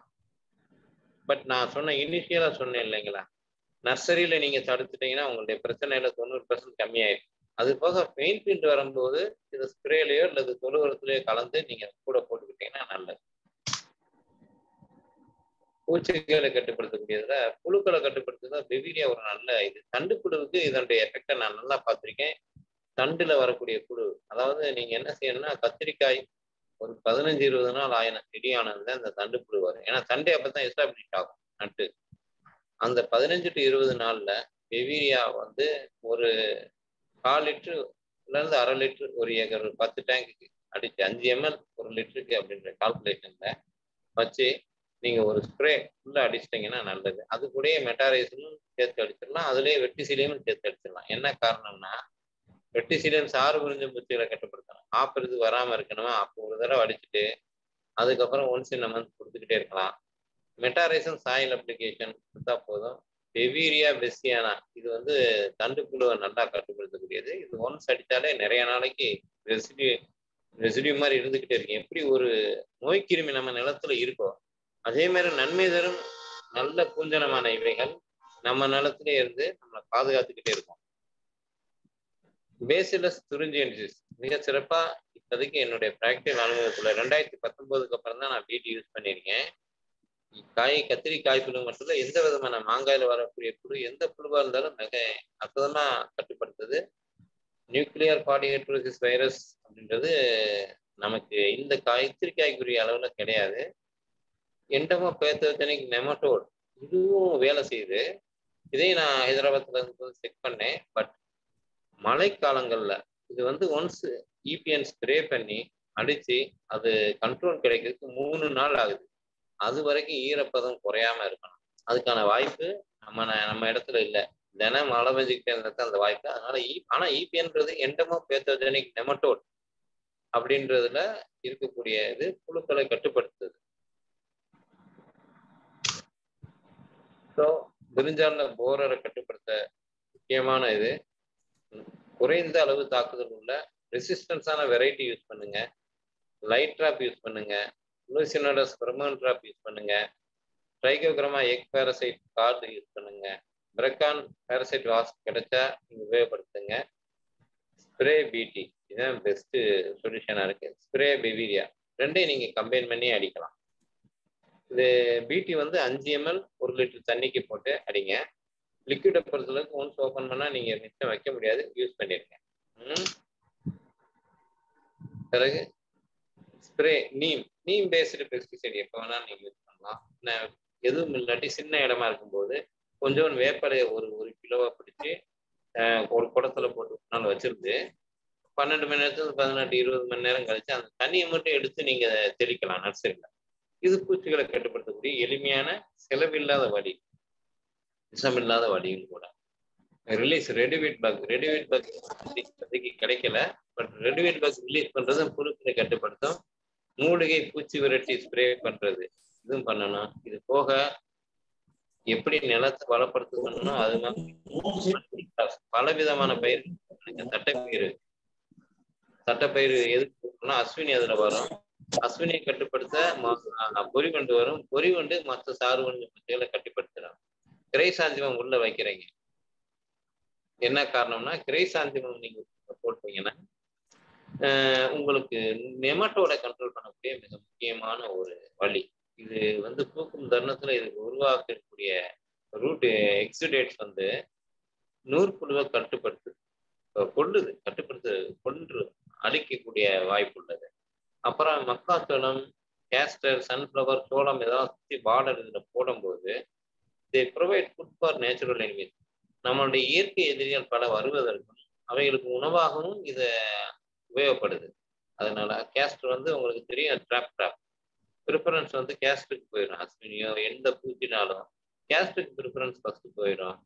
புழுக்கள் எல்லாமே நம்ம மெயின் பயிர் பாதுகாக்கப்படும். சூரியகாந்தி மஞ்சள் கலர் பூ உள்ள எந்த பூ செடி வச்சாலும் அது நன்மை தரும் பூச்சிகளுக்கு உபயோகமா இருக்கு. அப்படின்றதுனால சோளம் வந்து பேரியர் கிராப்பா பவுண்டரியில கூட சோளம் போட்டுட்டு பண்ணாங்கன்னா அது பேரியர் கிராப்பா உயரமா வளர்ந்துடும்.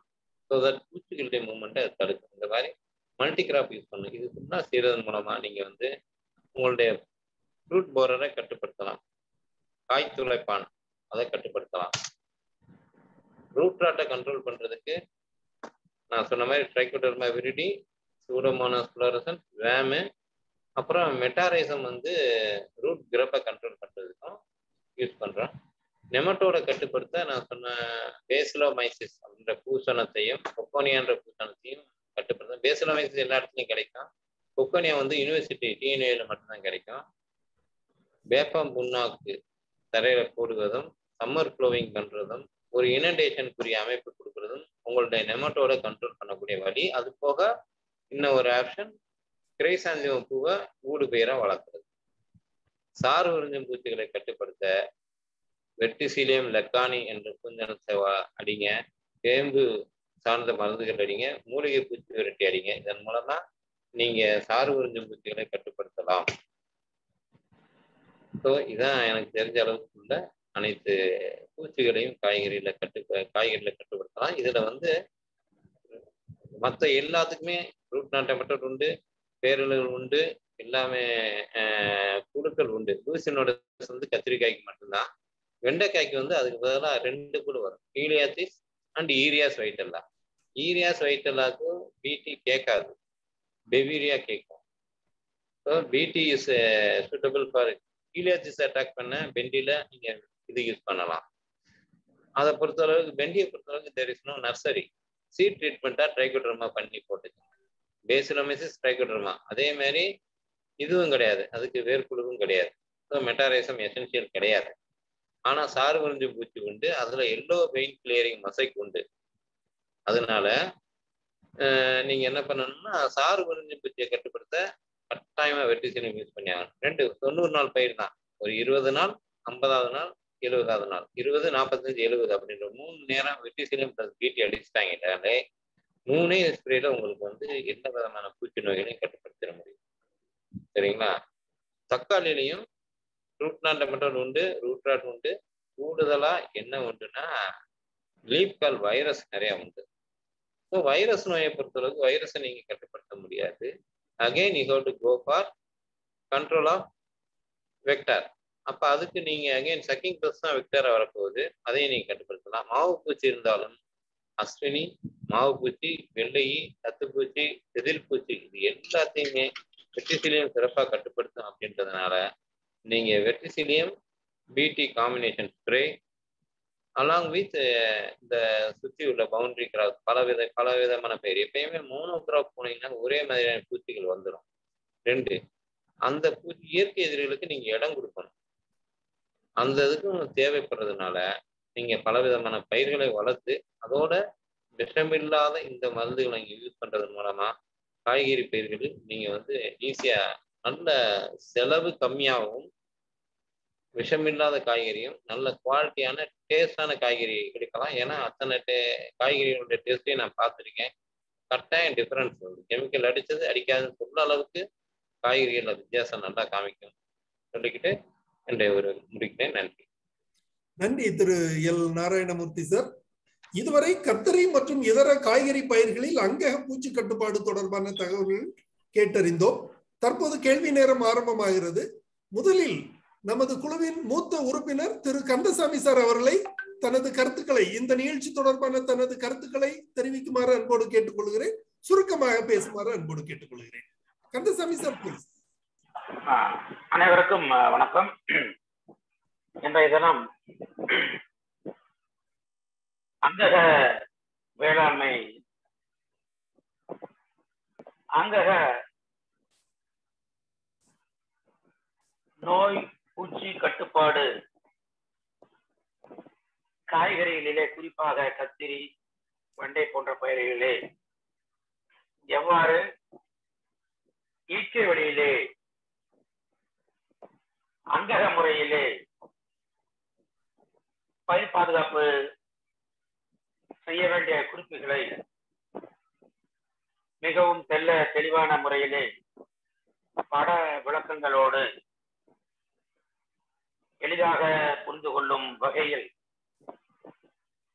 அவர்கள் ஒவ்வொரு பூச்சி பற்றியும் அது சம்பந்தப்பட்ட நோயின் தன்மை பற்றியும் மிகவும் சிறப்பான முறையிலே எடுத்துக்காட்டி இன்றைய தின ஜூம் கூட்டத்தினை சிறப்பு படுத்தியிருக்கின்றார்கள். நண்பர் நாராயணமூர்த்தி அவர்கள் பேசும்போது இந்த ஹைபிரிட் ரகங்களை உபயோகிப்பதனால் தாக்குதல் அதிகமாக இருக்கிறது, ஆனால் ஹைபிரிட்டுக்கு அதிக முக்கியம் தரக்கூடாது என்கின்ற வகையிலே அவர்கள் கூறியது போல தெரிந்தது.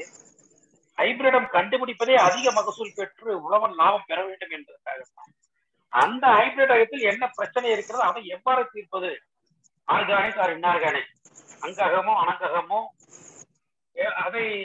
அதை தெளிவுபடுத்த வேண்டும். எனவே ஹைபிரிட் ரகங்களை நாம் ஊக்குவிக்க வேண்டுமே தவிர அதை நாம் அதை உபயோகிக்க கூடாது, அது தேவையில்லை என்கின்ற வார்த்தைகளை நாம் தவிர்ப்பது நல்லது. ஏனென்றால் அதிக மகசூல் பெற்று உழவன் சம்பாதிக்கத்தான் இத்தகைய கண்டுபிடிப்புகள். எனவே அதில் நாம் அவர்களுடைய ஆர்வத்தை குறைக்கக்கூடாது. இரண்டாவது, அந்த பயிர் பாதுகாப்பு முறைகளிலே, அந்த கட்டுப்பாடு முறைகளிலே சொல்லுகின்ற பொழுது இன்ஆர்கானிக் காலங்களில் அந்த ரசாயன மருந்துகள் இருக்கின்ற காலத்திலே ஒரு மருந்தை அறிமுகப்படுத்தினால் அவர்கள் விஞ்ஞான ரீதியாக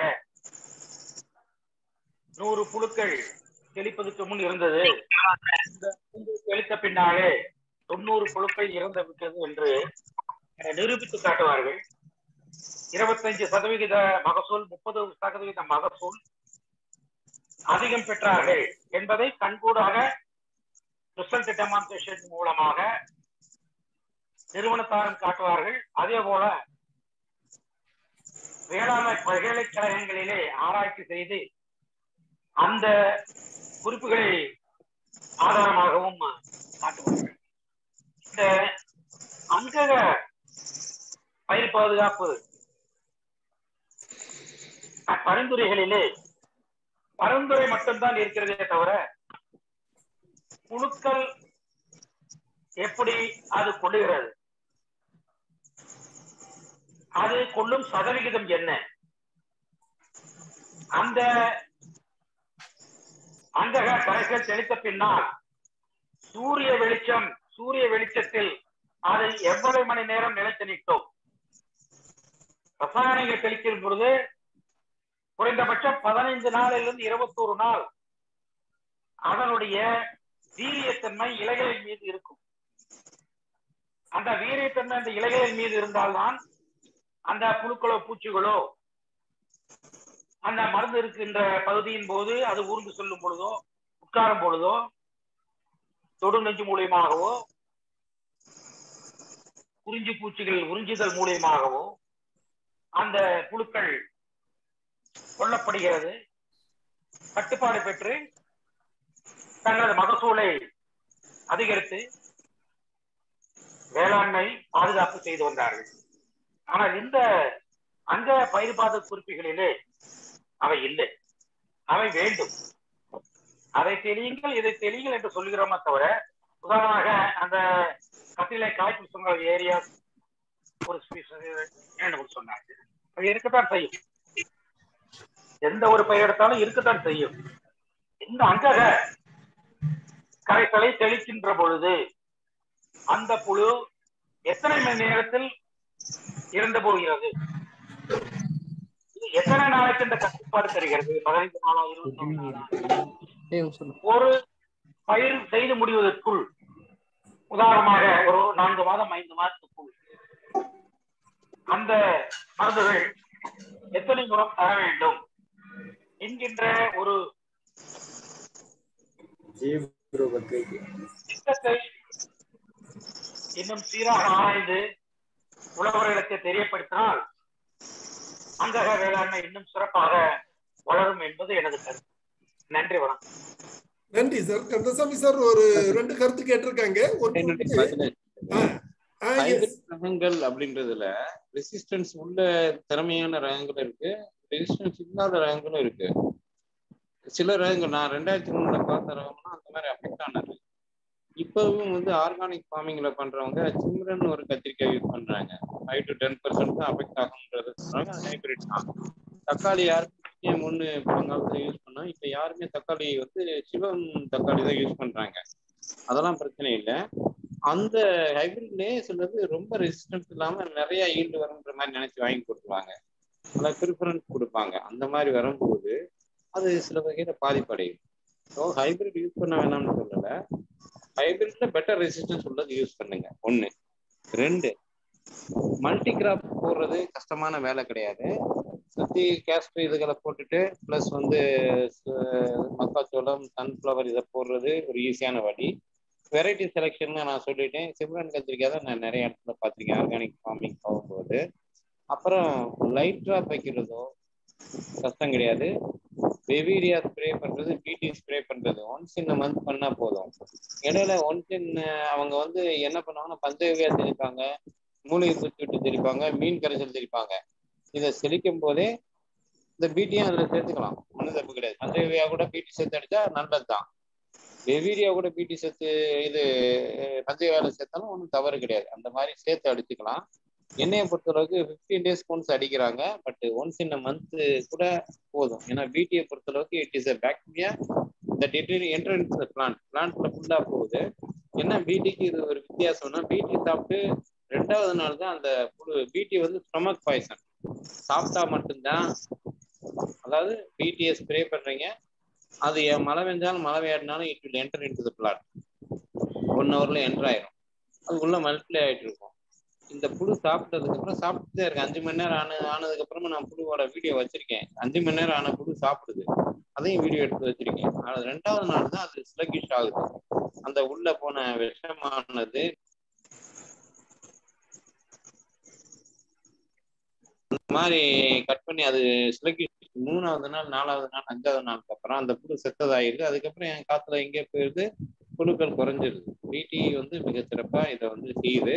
பட் டேக்ஸ் அது சின்ன புழுவா இருந்தா குட்டியா இருக்கும் பட்சத்துல வந்து வேகமா செத்துருச்சு 1 நாள்ல. அதே இது பெரிய சைஸ் வந்துருது. ஃபார் எக்ஸாம்பிள் சிட்ரஸ் கேட்டர்பில்லர் பெருசா இருக்கும், அந்த கேட்டர்பில்லர்லாம் 2வது நாள் ஆகுது. இந்த சிட்ரஸ் கேட்டர்பில்லர் தான் வீடியோ நான் எடுத்து வச்சிருக்கேன். அந்த இது 5 மணி நேரம் கழிச்சு சாப்பிட்டுட்டே இருக்கு. அடுத்த நாளும் சாப்பிடுது. 2வது நாள் இன்னைக்கு காலையில எடுத்திருக்காங்க, அடுத்த நாள் காலையில சாப்பிட்டு மதியம் தான் செலக்ட் ஆகுது. அடுத்து 2வது நாளுக்கு அப்புறம் தான் அது சாப்பிடவே நிறுத்துது. பட் இதே இது இம்மிடியேட்டா இருக்க குட்டி புழுவா முட்டையில இருந்து வெளியே வருதுன்னு வச்சுக்கோங்க, அப்பயே அதை அட்டாக் பண்ணா ஈஸியா இருக்கு. இன்னொரு விஷயம் வந்து, என்னதான் நீங்க மருந்து அடிக்காட்டினாலும் 5 to 10% பொறுத்த வந்துதான் தீரும். அந்த 5 to 10% இருந்தா தான் நீங்க ஆர்கான், அதாவது 100 கிலோ எடுக்கிறீங்கன்னா ஒரு 10 கிலோ சுத்தம் இருக்கும், 90 கிலோ நல்லா எடுப்பீங்க. அதான் அந்த அளவுக்கு இருக்கும் போதுதான் அது ஈக்குலிபிரியம் ஸ்டேஜுக்கே போகுது. 2, நமக்கு தெரிஞ்ச நேச்சுரல் எனிமீஸ் பத்தி பேசுறோம். நமக்கு தெரியாத நேச்சுரல் எனிமீஸ் எவ்வளவோ உற்பத்தி ஆகுது. அந்த நேச்சுரல் எனிமீஸ் ஒன்ஸ் கெமிக்கல் எடுத்தீங்கன்னா இல்லாம போயிடும் ஒரு ஸ்டேஜ்ல. இனிஷியல் ஃபர்ஸ்ட் இயர் இவங்க பண்றாங்க. சார் 3 வருஷம் சொன்னாரு அவரு டெல்லியில. Second year third இயர்லயே natural enemies நல்லா வந்துடும். ஆனா நேச்சுரல் எனிமீஸ் சர்வைவ் ஆகுறது அந்த உணவா எதை பண்ணுங்க, அந்த நேச்சுரல் எனிமீஸ் என்னங்க, பட்டு ட்ரெஸ்ஸு தங்க நகையா வாங்க வருது, உணவுக்காக வருகின்றன. உணவு அதுக்கு என்ன, ஒரு ப்ரிடேட்டருக்கு அந்த பெஸ்ட் தான் உணவு. அந்த பெஸ்ட்டும் எதுக்கு வருது, பூச்சி உணவை சாப்பிட வருது. இப்போ இந்த உணவு சங்கிலியை புரிஞ்சுக்கிட்டோம்னா ஈஸி, வரத்தான் செய்யும். ஆனா நம்மளை பாதிக்காத அளவுக்கு 5% 3%க்குள்ள இருக்கட்டும்னு விட்டுறணும். நமக்கு தெரியாமலே ட்ரைகோகிராமா நீங்க இனிஷியேட் பண்ணாட்டினாலும் வரும். நமக்கு தெரியாமலே கிரேசப்பர்லா எல்லாமே வந்துடும். ப்ரொவைடட் அதுக்கான உணவு அங்க இருக்கும் பட்சத்தில் வந்துவிடும். நாம பல இடங்கள்ல போய் பார்த்துருக்கேன். எப்பயுமே கடைசி அந்த எருக்கையில அஸ்வினியை போடுவேன் எப்பயுமே. என்ன காரணம்னா, எருக்கையில அஸ்வினி வருதுன்றது யாரும் எதிர்பார்க்கலாம். அஸ்வினியை சாப்பிட அவ்வளவு நன்மை தரும் பூச்சிகள் வருது. ஸோ ஒரு ஸ்டேஜ்ல விரைங்கிறதை விட்டுட்டு வெளியே போயிடும். இயற்கை விவசாயத்துல நல்ல ஸ்டேஜ் என்னன்னா, எந்த விதமான ஸ்ப்ரேயிங் இருக்கக்கூடாது. ஒன்லி பிளான்டிங், வாட்டரிங், சத்துக்களை தரையில கொடுக்கறது, காய் பறிக்கிறது. இந்த 4ஓட இருக்கக்கூடிய இடங்களையும் நான் பார்த்திருக்கேன். இதே கத்திரிக்காயை நான் வந்து 2002ல பார்த்தேன். என்னுடைய இப்ப இருக்க ரெசிடென்ஸ் சிறுமங்கலத்துல 4 கிலோமீட்டர் உச்சப்பட்டு இடத்துல கத்திரி, தக்காளி எல்லாத்தையும் பார்த்து அதனுடைய போட்டோஸும் வச்சிருக்கேன். அதுல என்னன்னா, எக்ஸப்ட் களை எடுப்பாங்க, தண்ணி பாய்ச்சுவாங்க, நடுவாங்க, காய்கறி பறிப்பாங்க. இதை தவிர வேற எந்த ஸ்ப்ரே வேலையும் அவங்க பண்ணவே இல்லை. அந்த ஃபீல்டை பேஸ் பண்ணி நான் 2002ல படிக்க ஆரம்பிச்சுதான் இப்ப 20 வருஷம் ஆயிடுச்சு.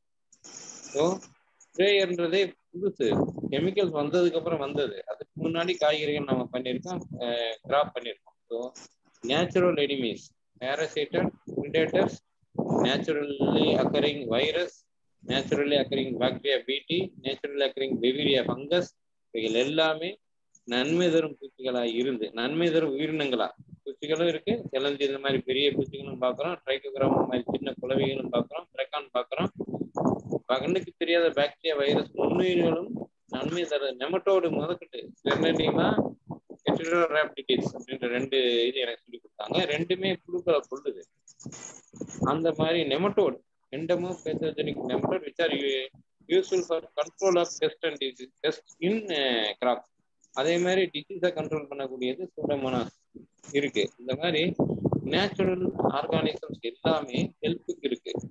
நீங்க எப்ப கெமிக்கல் யூஸ் பண்றீங்களோ இவர் ஃபங்கிசைட் பர்டிகுலர்லி பாக்டீரியசைட்ஸ் யூஸ் பண்ணீங்கன்னா நிறைய பிரச்சனை. பாக்டீரியசைட்ஸ்னா அதுதான் இப்ப பேன் பண்ணாங்க. ட்ரிப்டோமைசின் டெட்ராசைக்ளின் இப்ப பேன் பண்ணதே இந்த நல்ல இது கிருமிகளை அது அவாய்ட் அழிக்குதுன்றதுக்காண்டி அதை பேன் பண்ணாங்க. Particularly it was used in சிட்ரஸ்ல கேங்கர் காண்டி எல்லாரும் யூஸ் பண்ணாங்க. Bacterial leaf SPIC virus பேடிக்கு use பண்றாங்க. அந்த ரெண்டையுமே பேன் பண்ணது நன்மை தரும் உயிரினங்களை பாதுகாக்கிறது. ஹைபிரிட் யூஸ் பண்ணலாம் பட் வந்து என்னன்னா ஹைபிரிட் யூஸ் பண்ணா அதுல கொஞ்சம் ரெசிஸ்டன்ஸ் இல்லாத போட்டுட்டு அதுக்காண்டி ரொம்ப கஷ்டப்படக்கூடாது. 1 2 இந்த இதெல்லாம் ஒரு 2-3 வருஷத்துக்கு இந்த மாதிரியான பஞ்சவியா மூலிகை தொட்டி இதெல்லாம் எடுத்துட்டு இருக்கணும். ஒன்ஸ் நிலத்தோட சத்துக்களை நீங்க வளமாக்கிட்டீங்கன்னா நிச்சயமா அது நல்லா இருக்கும். மற்றவங்க சொல்லாத ஒரு addition of nutrients rock பாஸ்பேட்டை phone மீலா போட்டு பாஸ்பரஸ் இம்ப்ரூவ் பண்ணுங்க. மைக்ரோ நியூட்ரியன்ஸ் ஆர்கானிக் அளவில் இருக்கு, அதுக்கு பெர்மிஷன் வாங்கி அதையும் யூஸ் பண்ணுங்க. ஸோ தட் உங்களுடைய சாயில்ல நியூட்ரிஷன் ஸ்டேட்டஸ் நல்லா இருக்கும் போது and essentially you have to go for organic matter application அதையும் செய்யும்போது இந்த ரிசல்ட் நல்லா வருது. இது நம்மளுடைய அனுபவத்தோட அமைப்பு. அதுல இருந்து தான் படிச்சுக்கிட்டு தான் நான் இதுக்குள்ள வந்தேன். அதுல இன்னும் நிறைய விஷயங்களை நான் ஆர்கானிக் சர்டிபிகேஷன் அதுக்கப்புறம் தெரிஞ்சுக்கிட்டேன்.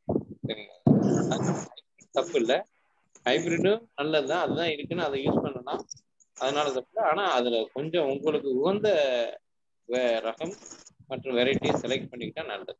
இனிஷியலா வெஜிடபிள்ஸ் போறவங்க என்ன பண்ணணும்னா 4-5 ரகம் 4-5 பயிர்களை ஒரு 5 சென்ட்ல போட்டு they have to take trial. Organic பண்றவங்க என்ன பண்ணணும், ஒரு 3 சென்ட் 4 சென்ட்ல பலவிதமான பயிர்களை போட்டு பிளஸ் வந்து பலவிதமான ரகங்களை போட்டு எந்த பயிர் நமக்கு நல்லா வருது, எந்த ரகம் நல்லா வருது, என்னென்ன பூச்சியோ அல்லது என்னென்ன பிரச்சனை தான் நமக்கு வருதுன்ற விஷயத்த அந்த 2-3 சென்ட்ல படிச்சுக்கிட்டு then they have to go for cultivation.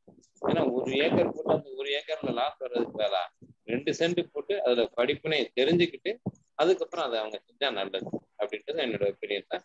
உங்களுடைய கேள்விக்கு நன்றி. Akilan sir please. Thank you Joe sir. Narayanamurthy sir, உங்க ப்ரெசன்டேஷன் ரொம்ப நல்லா இருந்துச்சு, யூஸ்ஃபுல்லா இருந்துச்சு.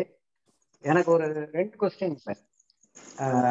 ஒன்று வந்து இந்த லேடி பேர்ட் பீட்டில் வந்து ஒன்று போலி லேடி பேர்ட் பீட்டில்னு சொன்னீங்க. எனக்கு அதுக்கும் அந்த ஒரிஜினலுக்கும் அந்த போலிக்கும் எப்படி டிஃபரன்ஷியேட் பண்றதுங்கிறத சொல்லுங்க. இன்னொன்று வந்து லேடி பேர்ட் பீட்டில் யாராவது கமர்ஷியலா பண்ணி சேல் பண்றாங்களா, அந்த டீட்டெயில் ஒன்று சொல்லுங்க சார். இன்னொன்று வந்து நான் ஒரு இன்ஃபர்மேஷன் கேள்விப்பட்டேன், சூடோமோனாஸ் வந்து ஹார்ம்ஃபுல் டு ஹியூமன் பீயிங்ஸ்ங்கிறதுனால அதோட ப்ரொடக்ஷனை இப்போ கொஞ்சம் கொஞ்சமா குறைச்சி நெல்லாக்கணுங்கிற மாதிரி இருக்குன்னு ஒரு நியூஸ் கேள்விப்பட்டேன். அது உண்மையா என்னங்கிற தகவலையும் சொல்லுங்க. Thank you sir. Thank you. Thank you Akilan sir.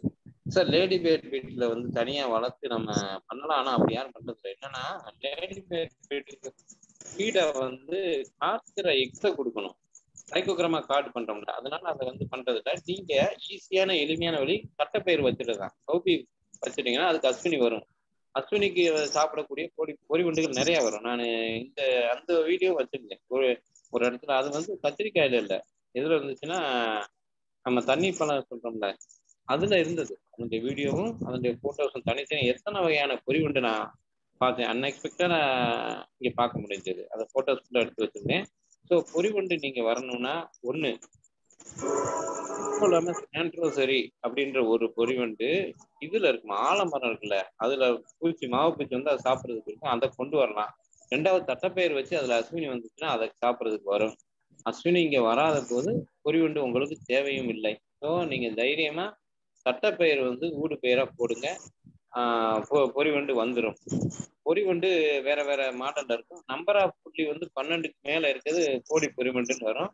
இந்த கோடி பொறிவண்டு எனக்கு தெரிஞ்சு இது வரைக்கும் 3 பயிர்ல பார்த்திருக்கேன். 1 எசென்சியலா கத்திரிக்காய்க்கு வரும், அதே நரம்பாக்கும். 2 பாவக்காயில வரும். 3 நான் பார்த்தது கடைசியா லேட்டஸ்டா பார்த்தது வந்து மிளகு தக்காளி கீரையில வந்து. வேற எந்த இதுக்கு இந்த கோடி பொறிவண்டு அது பெரிய அளவுல அட்டாக் பண்றது இல்லை. சூடோமோனாஸ் ரைட்டா தப்பா அப்படின்றது, சூடோமோனாஸ் எத்தனையோ ஸ்ட்ரெயின் இருக்கு. இங்க வந்து என்ன சொல்றாங்கன்னா இவங்க வந்து பேசிலஸை ப்ரொமோட் பண்றாங்க, அந்த ஸ்ட்ரெயினோட ஒரிஜினாலிட்டி அவங்க விட்டுட்டாங்க. இப்ப ஆர்டிஐஎஃப்ல எந்தெந்த ஸ்ட்ரெயின் வந்து பேட்டன்ட்டோட அதாவது வித் லைசன்ஸோட இருக்குன்றதை நம்ம பார்க்கலாம். டிஎன்ஏல இருந்து கொடுக்க முடியாது. அவங்க வந்து ரெகுலரா லைசன்ஸை ரெனியூ பண்ற மாதிரி அவங்க ரெனியூ பண்ணி வைக்கல. அதனால தே கேனாட் கிவ் சூடோமோனாஸ். நீங்க ஆர்டிஓஎஃப்ல கேட்டு வாங்க. எத்தனையோ சூடோமோனாஸ் இருக்கு, அங்கிருந்து நீங்க வாங்கிக்கலாம். எத்தனையோ கம்பெனிஸ் ப்ரொடியூஸ் பண்ணுது, எத்தனையோ கம்பெனிஸ் எக்ஸ்போர்ட் பண்ணுது. அப்ப அந்த சூடோமோனாஸ்லாம் தப்பா கிடையாது. இவங்க அந்த இதை ரெடி பண்ண விட்டாங்க அண்டு அதை வந்து மாற்றி சொல்லிட்டு இருக்காங்க. அவ்வளவுதான். எனக்கு அடுத்ததாக கேலக்ஸி F42 5Gல இருந்து பேசுறாங்க. அந்த நண்பரை பேச அழைக்கிறேன். சார், உங்களை இன்ட்ரோடியூஸ் பண்ணி நீ உங்க கருத்துக்களை தெரிவிக்கலாம். வணக்கம் சார். நான் என் பேரு குட்டியப்பன் சார். நாகப்பட்டினம் மாவட்டம் வேதாரண்யத்துல இருந்து பேசுறேன். ஓகே. நான் இப்போ 2 வருஷமா தான் விவசாயம் பண்ண ஆரம்பிச்சிருக்கேன் சார். இப்போ நான் ஒரு 5 காய்கறி மட்டும் தான் போட்டிருக்கேன். என்ன அப்படின்னா, பாகக்கால் போட்டிருக்கேன், அவரைக்காய், புடலங்காய். இந்த 3ல எனக்கு எந்த பிரச்சனையும் கிடையாது. வெண்டைக்காயிலையும் கொத்தவரங்காயிலையும் பிரச்சனை இருக்கு. கொத்தவரங்காயில் என்ன இருக்கு ஆயிடுதுன்னா, நல்லா காய்க்குது. ஆனா இலைகள் எல்லாமே பச்சை கலரான காய்கள், இலைகள் வந்து ஒரு 3 monthsக்கு பிறகு கருப்பா மாறிடுது. இன்னும் இதுல வெண்டைக்காயில் என்ன ப்ராப்ளம்னா, ஒரு வெண்டை செடி வந்து ஒரு 200லேருந்து 150லேருந்து 200 காய்கள் காய்க்கும்னு நான் கேள்விப்பட்டிருக்கேன். ஆனா என்னதுல வந்து 20 காய் 30 காயிலேயே அந்த வெண்டை செடி வந்து முடிச்சிருது, உற்பத்தியை குறைச்சிருது. அவ்வளவுதான். 20 காய் 30 காயோட நின்றுடுது, கல்டிவேஷன் ஆகுறது இல்லை. இப்போ நான் வந்து டெமோ தான் பார்த்துட்டேன். ஒரு 5 சென்ட்ல ஆரம்பிச்சிருக்கேன் விவசாயத்தை. இதுக்கு பிறகுதான் ஃபர்தரா டெவலப் பண்ணணும் சார். அப்போ நீங்க இது எல்லாமே மரபு சார்ந்த காய்கறிகள் தான். ஏன்னா மரபு சார்ந்த காய்கறிகள் தான் வாங்கிட்டு இருக்கேன். ஹைபிரிட்லாம் யூஸ் பண்றது கிடையாது. நீங்க சொன்ன மாதிரி தான், விதையை போடுவேன், களை எடுப்பேன், தண்ணி பாய்ச்சுவேன், அவ்வளவுதான். வேற எந்த உரமும் போடலை. இயற்கை உரமும் போடலை, செயற்கை உரமும் போடுறதுங்கிற மாதிரி தான் இருக்கு. பட் தொழு உரம்ங்கிற பேர்ல மாட்டு சாணிக்கு பயன்படுத்திட்டுவோம் சார். அதனால ஹைபிரிட்டை வந்து நான் வந்து உங்களை மாதிரி தான் சொல்றேன். நீங்க டேரக்டா சொல்ல, பட் வந்து ஹைபிரிட்டை வந்து அவாய்ட் பண்ண தான் நினைக்கிறேன். ஏன்னா ஆரோக்கியமான உடல்நிலை தேவை அப்படிங்கும்போது நமக்கு வந்து ஹைபிரிட் தேவையில்லைன்னு தான் நினைக்கிறேன். பார்மரோட வெல்பருக்கு பார்க்குறோம், பட் பார்மரோட்ட வாங்கி நம்ம சாப்பிட்ற எல்லாருமே நல்லா இருக்கணும் போது மரபு சார்ந்த காய்கறிகளையும் நான் என்கரேஜ் பண்றேன் சார். இது என் பர்சனல் கருத்து. எனக்கு என் டவுட்டு தான் சார். கொத்தவரங்காலையும் அந்த வெண்டைக்காலையும் எனக்கு இருக்கிற பிரச்சனை, அதாவது 200 காய் காய்க்க வேண்டிய வெண்டை சரி 20 காயோட நின்றுடுது. கொத்தவரங்கால கருப்பா மாறிடுது, பச்சை இலை வந்து கருப்பா மாறிடுது. இது ரெண்டும் எனக்கு என்னன்னு புரியல. Thank you sir. Thank you sir. கொத்தவரங்காயில 2 ஒண்ணு வந்து ஏதாவது சாறு விழுந்து இருந்து கேப்டனுடைய ஃபங்கஸ் வந்தா அந்த மாதிரி வரும், அல்லது பாஸ்பரஸ் டெஃபிஷியன்சி இருந்து அந்த இலைகள் வந்து வயலட் கலருக்கு மாறலாம். ஸோ 2 வாய்ப்பு இருக்கு எனக்கு தெரிஞ்சு. அது என்னன்றது நீங்க படம் போட்டா என்னோட நம்பர் கொடுத்துருக்கேன், படம் அனுப்பிடுங்க, தேவைன்னா சொல்றேன். 200 காய் ஒரே செடி காய்க்கிறதுக்குரிய அமைப்பு எனக்கு தெரியல. என்னன்னா ஒரு கணுக்கு ஒவ்வொரு காய் வந்துட்டு இருக்கும். நம்ம உயரம் இடுப்பு உயரத்துக்கு மேல வந்ததுக்குமே பறிக்க முடியாது. மேல போயிடுச்சுன்னா வளைச்சு பறிக்க முடியாதுன்னு சொல்லி விட்டுருவாங்க. பயிரோட நாள் வந்து 90 நாள் இருக்கும். 30வது நாள் காய்க்கும், 90வது நாள் காய்ப்பு முடிச்சிடும் வெண்டைக்காய் பொறுத்த அளவுக்கு. உங்களுக்கு 60 நாள் காயில ஒரு நாள் விட்டு ஒரு நாள் அதை பறிப்பீங்க. ஒரு செடியில 4 காய் வர்றதுக்குரிய வாய்ப்பு வந்தா கூட 100 காய் தான் வரும், 200 காயெல்லாம் வராது. 200 காய் வந்த இதெல்லாம் நான் பார்த்தது இல்லை, எனக்கு தெரியல ஒருவேளை. பட் பெரும்பாலும் நீங்க நாட்டுரகம் அப்படின்னு சொல்லி சொன்னீங்கன்னா சைஸை பொறுத்த நம்பர்ஸ் வந்து சைஸ் குட்டியா பெருசான்றதை பார்த்துக்கணும், அதை பொறுத்து மாறும். பட் 20-30 காய் வருதுன்னா உங்களுடைய சொன்ன மாதிரி அங்க இருக்க சத்து குறைபாடு இது. ஏன்னா பெரும்பாலும் பிரச்சனைன்றது இந்த இதுல வரவே வராது. வெண்டைக்காயில வந்து வரலாம், நம்பர் குறைஞ்சிரும் அல்லது எல்லோயிங் அடிச்சிடும். டீ இலைகள் எல்லோ அடிக்குதா, சத்து குறைபாடுகள் என்ன இருக்கான்னு பார்த்துட்டு உங்களுடைய அடிஷனல் ஆர்கானிக் மேட்டர் கொடுங்க. 2 விஷயம். ஒன்று, உரம் கொடுக்குறவங்க கெமிக்கல்ல உரம் கொடுக்குறாங்க. உரம் கொடுக்காதவங்க வாரம் 200 லிட்டருக்கான ஜீவாமிர்தம் அல்லது அமுத கரைசல் கொடுத்துக்கிட்டே இருக்கணும். என்னன்னா தலைச்சத்து கொடுக்கறதுக்கு நீங்க நுண்ணுயிர்களை கொடுத்துக்க. இது கோமியத்துல 3% யூரியா இருக்கு, சாணத்துல 0.5% இருக்கு. இது 20 கிலோ, அது 20 லிட்டரு, மொத்தம் 40 கொடுக்கும்போது 2% ஆவரேஜ் வரும். 40க்கு 2% average direct நைட்ரஜனா it will come to செடிகளுக்கு நீங்க தர வழியில கொடுக்கணும். இந்த மாதிரி கொடுத்து நிலத்தை வளப்படுத்துங்க. நிறைய இயற்கை சத்து நான் சொன்ன மாதிரி போடுங்க. தேவைப்பட்டால் ராக் பாஸ்பேட் யூஸ் பண்ணுங்க. அப்படி இல்லை உங்களுடைய நிலம் பாஸ்பரஸ் நல்லா இருக்குன்னா அதை பற்றி ஒரி பண்ண வேணாம். இந்த சத்து குறைபாடுகளை கொஞ்சம் சரி செய்யறது மூலமா நீங்க விளைச்சல் எடுக்கலாம். நீங்க பார்த்த போட்டோ ஒரு பின்னாக்கு கரைசல் இருக்கு இல்லையா, ஓகே சார். பின்னாக்கு காமிச்சேன் இல்லையா, அந்தோனிசாமி இடத்துல எடுத்த போட்டோ 2000 லிட்டர் டேங்க்ல கொண்டு வந்து ஜீவாம இது பயோகேஸ் சிலரிய மேல ஊற்றி அதை பெரட்டுவாங்க. பெரட்டிட்டு அதுக்கு மேல இந்த 200 லிட்டர் பேரல்ல எவ்வளவு இது வச்சிருக்காங்க கடலை புண்ணாக்கு எல்லாத்தையும் பண்ணுவாங்க. அவரை முத 2017 இன்ஸ்பெக்ஷனுக்கு போறேன். 4 வருஷம் நான் போனேன். அப்போ சொன்ன ஒரே வார்த்தை, தம்பி ஆர்கானிக் சொல்லி செடி வச்சிருந்தா செடி வளரும், நிறைய சத்துக்கள் ஊட்டம் கொடுத்து, சத்துக்கள்னு அவர் சொல்லல, நிறைய ஊட்டம் கொடுத்தாதான் நல்ல விளைச்சல் வரும், நல்லா இது பண்ணலாம். அப்ப நம்ம மக்கள் என்ன நினைக்கிறாங்க, ஊட்டம் கொடுக்காம இருந்துடும். நீங்க வாரம் ஒரு 10 வாரம் ஒரு பயிர் இருக்குன்னா 10 × 40 × 2% நைட்ரஜன் கொடுத்துருக்கணும். ஸோ இதை எங்கன்னா நான் சுந்தரராமன் இடத்துல 2003 ஒரு ஹைபிரிட் மெய்ஸ்ல 3000 கிலோ தான் அவன் சொல்ற ஈல்டு. 2003 சுந்தரராமன் சத்தியமங்கலத்துல வச்சு எடுக்கப்ப நாங்க அதே 3000 ஈல்டை ரீச் பண்ணோம் with any chemical, without any fertiliser. But அந்த இதுக்கு வாரம் இந்த கோமியம் சாணம் இதை கரைச்சி கொடுத்து பஞ்சகவியா இதெல்லாம் ஸ்ப்ரேல கொடுத்து அதனுடைய சத்துக்கள், அதாவது சத்துக்களை இயற்கை முறையிலையோ கெமிக்கல் முறையிலையோ ஏதோ ஒரு விதத்துல கொடுத்து ஆகணும். இயற்கை முறையில கொடுக்க அது உங்களுக்கு வளர்ச்சியை கொடுக்கும், கெமிக்கல்ல கொடுக்க டிட்டீரியேஷன் ஆகும். அதாவது லேண்டு வளம் குறையும், இயற்கை முறையில கொடுக்க வளம் கூடும். ஒரு ஸ்டேஜில் வளம் முழுமையா வந்துருச்சுன்னா நீங்க எந்த வேலையும் செய்ய வேண்டிய தேவையில்லை, சரிங்களா? ஆனா வளத்தை கூட்டுறதுக்கு நீங்க வழி செய்யுங்க. உங்க சத்துக்கள் என்ன குறைபாடுன்னு பார்த்து அதை இம்ப்ரூவ் பண்ணுங்க. எதுவுமே சேர்த்து விட அதிகமான இயற்கை சத்தை கொடுங்க, நிறைய மூடாக்கு கொடுங்க, நிறைய கிரீன் மெனியூர் கொடுங்க. 4 வருஷம் 5 வருஷத்துல உங்களுடைய மண்ணே அப்படியே சாஃப்ட் ஆயிரும், பொழுன்னு ஆயிரும். விட்டுறதுக்கு ஒரு மம்பட்டி தேவைப்படாது, கையிலேயே பறிக்கலாம் அப்படின்ற அளவுக்கு அதனுடைய இயற்கை சத்து கூடும் போது உங்களுக்கு எல்லாமே சரியாகும். நன்றி. தேங்க்யூ திரு நாராயணமூர்த்தி. நாராயணமூர்த்தி சார், நீங்க சொன்ன அந்த அந்தோனிசாமி புளியங்குடி அந்தோனிசாமி தானா? ஆமா சார், புளியங்குடி அந்தோனிசாமி. அவனுடைய organic certificate number 310 acre. Very good, very good. 2016 4 வருஷம் நான் தான் இன்ஸ்பெக்ஷன் பார்த்தேன். அவருடைய ஆர்கானிக் மேட்டர் பெர்சன்டேஜும் செக் பண்ணியிருக்கேன். 2.45 அளவுக்கு இருக்கு. ரிப்போர்ட் என் கையில இருக்கு. எல்லா விதமான பெஸ்டிசைடு 140 பெஸ்டிசைடு சார் நீங்க டெஸ்ட் பண்ணி கொடுத்தா எனக்கு நல்லது. நீங்க 25,000 30,000 எல்லா டெஸ்ட் போனுங்கனாரு. பிறகு 148 பெஸ்டிசைடுக்கு ரெசிடியூ டெஸ்ட் பண்ணோம், எலுமிச்சையிலையும் கரும்புலையும். அந்த ரிசல்ட் நான் வச்சிருக்கேன். அங்க 2.5 இருந்தது, ஆர்கானிக் மேட்டர் 2க்கு மேல இருந்தது. அதனால அவங்க நினைக்கிற ஈல்ட ரீச் பண்ணுவாங்க. அந்த அளவுக்கு ஆர்கானிக் மேட்டர் கூடுற அளவுக்கு இவங்க எல்லாம் ஒர்க் பண்ணாதான். அதுவும் அவர் என்ன சொல்றாரு, நான் 1983 இருந்து இத்தனை வருஷம் வேலை பார்த்தேன், 0.5% 2% வந்திருக்காரு. சரி சரி சரி.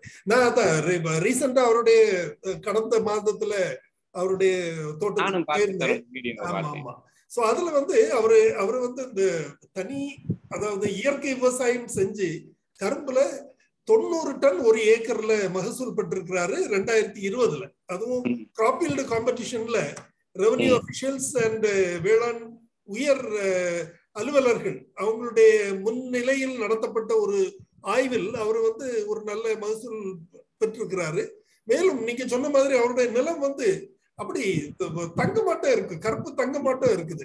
அவ்வளவு முழுக்க ஆர்கானிக் சத்துக்களாக இருக்குது. சோ அந்த அளவுக்கு கூட விவசாயம் செய்ய முடியும் அப்படிங்கிறது நான் அன்னைக்குதான் தெரிஞ்சுக்கிட்டேன். நான் அவரை பத்தி பல தடவை கேள்விப்பட்டிருந்தாலும், அவரை சந்தித்திருந்தாலும் கூட அவருடைய பகுதியில சென்று அவருடைய தோட்டத்தை சந்திக்கும் வாய்ப்பு எனக்கு கடந்த மாதம் தான் கிடைத்தது. தகவல் சொல்றேன் சார். அவர்கிட்ட நான் கடைசியா எது ப்ராஃபிட், அதாவது 28 ஏக்கர் நெல், 150 ஏக்கர் எலுமிச்சை, 40 ஏக்கர் மாங்காய் எல்லாம், அதுக்கப்புறம் இது மரங்கள், செம்மரம் இதெல்லாம் சேர்த்து ஒரு 10 ஏக்கர் வச்சிருக்காரு. எல்லா இடத்துக்கும் நான் போய் பார்த்திருக்கேன். அப்புறம் தென்னையும் வச்சிருக்காரு, 15 ஏக்கர் தென்னை, 2 செவ்வரணி. எது ப்ராஃபிட் அப்படின்னு கேட்டேன். கரும்பு மட்டும்தான் ப்ராஃபிட்டாரு. கரும்பு மட்டும்தான் ப்ராஃபிட். அதுல 4.5 ஏக்கர் 30 வருஷத்துக்கு மேலான ரட்டூன், 7.5 ஏக்கர் 18வது வருஷம் ரட்டூன். இப்ப அதை 12 ஏக்கர் தான் நான் குறிப்பிட்டு வந்தது. 18-19 வந்து 24 மாத்திருக்காரு. ஸோ அது மூலமா he can earn around 1 crore per year சர்க்கரையா மாத்தி விற்கிறதுனால அங்க பாத்தீங்கன்னாலே ஒரு இடம் ஹார்வெஸ்ட் ஆயிட்டு இருக்கும். ஹார்வெஸ்ட் ஆகி முடிச்சது கிரீன் மெனியூர் சீட் விதைச்சிட்டு இருப்பாங்க. அதுக்கு முந்தின வாரம் முடிச்சது ஒரு வாரம் வளர்ந்துட்டு இருக்கும். அப்படியே வரிசையா கிரீன் மெனியூர். நான் காட்டின கிரீன் மெனியூர் இது கூட அவருடைய போட்டோ தான். அதான் அவருடைய தோட்டம் வந்து ரொட்டேஷன் த்ரூ அவுட் இயர். அதாவது அவர் 9 மாதமோ என்ன சொல்றாரு, 9 மாதமும் அவருடைய தொழிலாளர்களுக்கு தொடர்ந்து பணி இருந்துகிட்டே இருக்கும். சோ அந்த மாதிரி பண்ணி இருக்கிறாங்க. ரொம்ப நல்லா இருந்தது. Thank you thank you. அடுத்ததாக டாக்டர் டி கலைவாணன் அவர்கள் பேச கேட்டிருக்காங்க. டாக்டர் சார், ஏடிய தொட்டியம் பேச கேட்டீங்கன்னு நினைக்கிறேன். பேசுறதுக்கு தயாரா இருந்தால் தயாரா இருங்க. அடுத்ததாக நீங்க பேசலாம். இப்போது இல்ல சார், ஏடிய தொட்டியம் பேசணும் சார். ப்ளீஸ் சார், ஒரே நிமிஷம் பேசணுமா? ஓகே சார், உங்க கருத்துக்களை. ஆமா சார். சார் சார் வணக்கம் சார். நான் சுரேஷ்குமார் சார். வணக்கம் சார். நாராயணமூர்த்தி சார்.